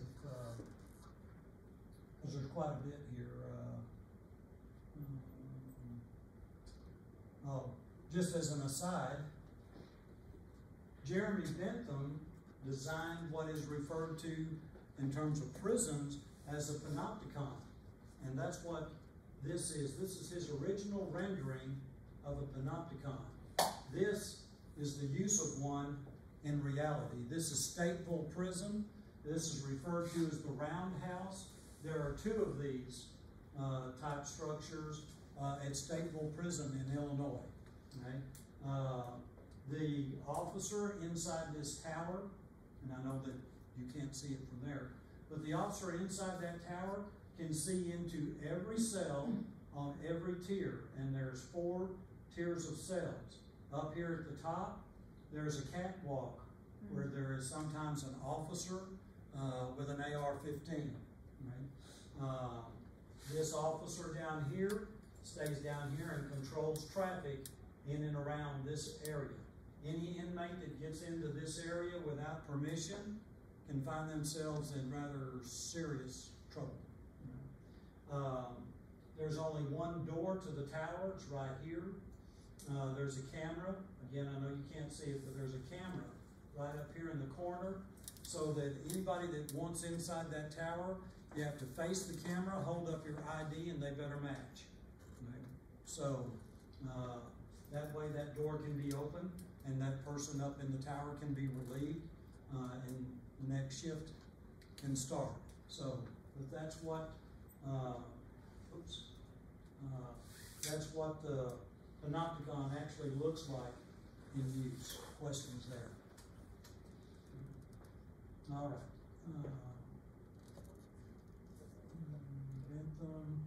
Okay, so I think we've dealt enough with the classical school unless you have a question. Okay. Real quickly, The next theory, next major theory dealing with corrections is the positivist school of criminology, developed for the most part by Cesar Lombroso. Lombroso wrote on the criminal man. He dealt with a lot of the biological factors and focused on the biological issues that he thought contributed to criminal behavior.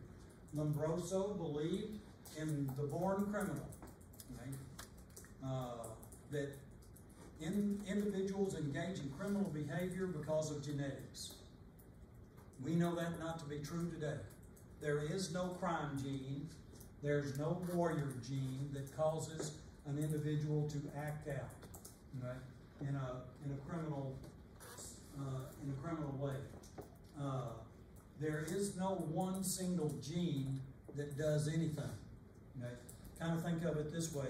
Let's say you had a farmer driving down the road that had cottonseed in those big cottonseed sacks, and one of them was ripped open, and the cottonseed is kind of blowing out and falling on the pavement.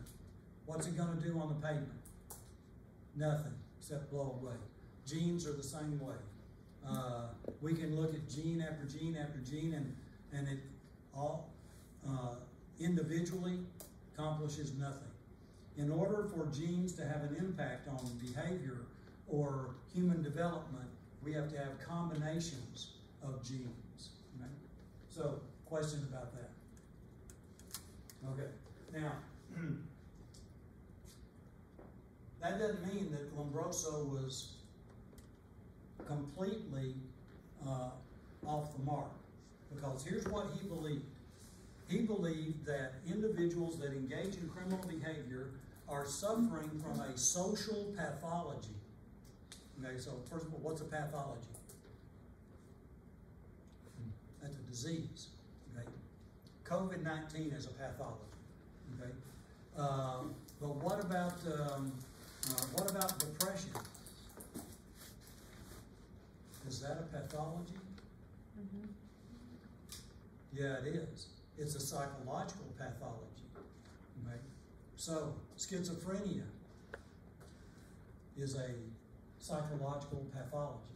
Someone is suffering from that disorder. Okay? Measles are a pathology, and someone can suffer from that medical disorder, and they can suffer from psychological disorders as well. Right? Substance abuse. Substance abuse, addiction is a psychopathological disorder. Okay. All right, now, coming back to the positive school of criminology. Lombroso believed that people that commit crime do so because of internal forces, mostly genetic or biological, and external forces over which the individual has no control.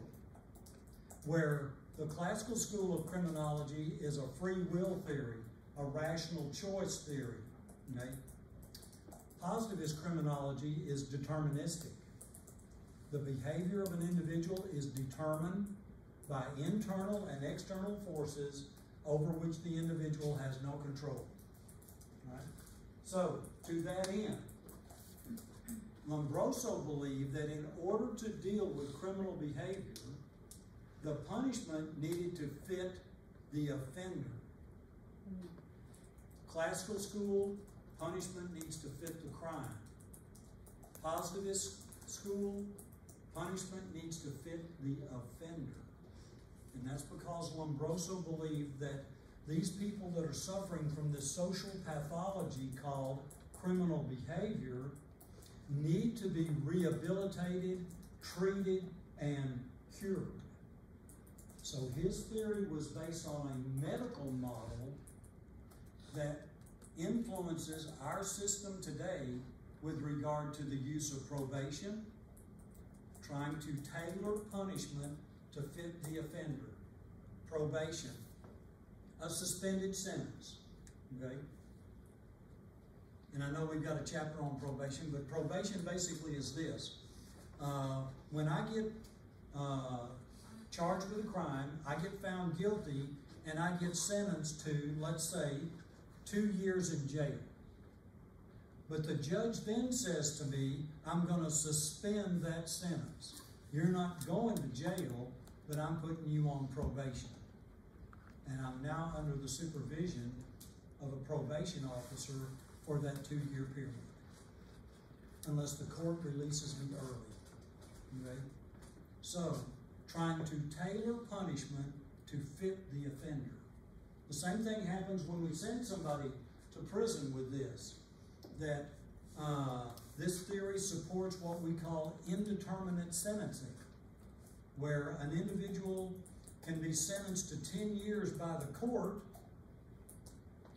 sentenced to prison for 10 years, but that's not how long they stay in prison. And the reason for that is because we have something called parole, where the individual sentenced to 10 years by the court goes to prison, and because of good behavior, working rehabilitation programs, working educational programs, conforming to the rules of the prison system, that individual then earns good time credit, and when that good time credit in calendar time equal half of their sentence, they're eligible for parole. So let's say that that person that got that 10-year sentence, let's say that, they've been in prison for 2.5 calendar years. They've not gotten in any trouble. Their good time credit equals another 2.5 years. So what is that? That's 5 years. That's half that sentence. At least on the books, it's half the sentence. So because the person has done well with their institutional behavior, let's say hypothetically speaking, that when that calendar time and good time equal 5 years, the parole board says, we're going to let you out so that you can complete your sentence out in the community. You're not going to do your whole time in prison. So, when I get out of prison, what happens to my good time? It disappears. So the only thing I have to put toward that 10-year sentence is the 2.5 calendar years that I was in prison. So how long am I going to be on parole for a 10-year sentence? 7.5 years. Yeah, 7.5 years. 7.5 and 2.5, that's 10. Okay? So that's a long time to be on parole, but sometimes that's the way it works out. So all of that is based on this theory, trying to treat offenders, trying to tailor the punishment to fit the offender, to keep them in prison only long enough to secure conforming behavior through treatment and rehabilitation, and then release that person back to the community in that parole status. At least that's what we do today. All of that is because of this theory and the medical model of treatment of offenders that this supports. Okay? So, questions or issues? So, all right. So, I think, see if there's anything else. Oh, that's their kindness. Okay, I think you'll be all right. So, questions or issues about anything related to this? More importantly, as you think about that, do you have any questions that you want to ask that will help you with your discussion question? So, first of all, any questions about anything you've heard tonight at all? Anything? Okay. And then second, again, just to make sure, discussion question, these two theories, anything you want to ask about those in terms of how they impact on corrections? So the discussion board has to be like a page long or like. The shortest good response I've ever seen for this question is a page and a half. Okay? My answer to this one is almost 2.5 pages. Okay? Now, I'm not expecting you, and I appreciate you asking that question. It helps remind me to tell you this. I'm not expecting a PhD response. from you, although if you want to give me that, you can. All right, but what I'm looking for, again, has nothing to do with word count. What I'm looking for is the quality of your response to the discussion question. How well do you respond to the discussion question? Do you do a good contrast and compare of these two theories? Do you talk about some of the basic principles of the theories? It may not be all of the principles of these theories, but at least some of them. Do you at least mention a little bit about the concept, the perception of Beccaria and Bentham and Lombroso, to keep everything in context? Those are the kind of things I'm looking for as you respond to your discussion question. Now, some of you may be able to do that in a very precise and concise way so that it's about a page and a half, maybe a little more. Some of you, on the other hand, may want to elaborate more, or you express yourself differently, you write differently, and so your response might be 2 pages long. Okay? The longest response I've ever gotten to this from a student was 4 pages. But they also went to an outside source to help beef up their response. You don't have to do that. Everything you need to answer this question is in your textbook and on this PowerPoint. In fact, every question is designed that way. And in case you're wondering, well, gee, Proctor, why'd you do that? It's because I want you to read the book. I can't cover every single thing in class. We'd be here all night, okay? So I want you to read the book. That's why. Is this the best book there is? Well, it's close to it. It's my number 2 choice, okay? And it's an excellent book about corrections. I want you to read it. I want you to study it. These discussion questions are designed to put you in the book so that you can get more perspective than even what I can provide for you. Okay? We don't respond to anyone? No, you don't have to respond to anybody else in the class. You're just talking to me. Okay? I will respond back to you. If you get anything less than the total points for your discussion question, I will respond back to you. Okay? If you get all of the points for your discussion question, I'm just going to tell you, this is great, excellent job, keep up the good work, that kind of thing. Okay? So, again, I'm not the least bit concerned about word count. And I will tell you this, one of the reasons why I've said that a couple of times now is I had a student once complain that I need to follow my own grading rubric and deal with the word count.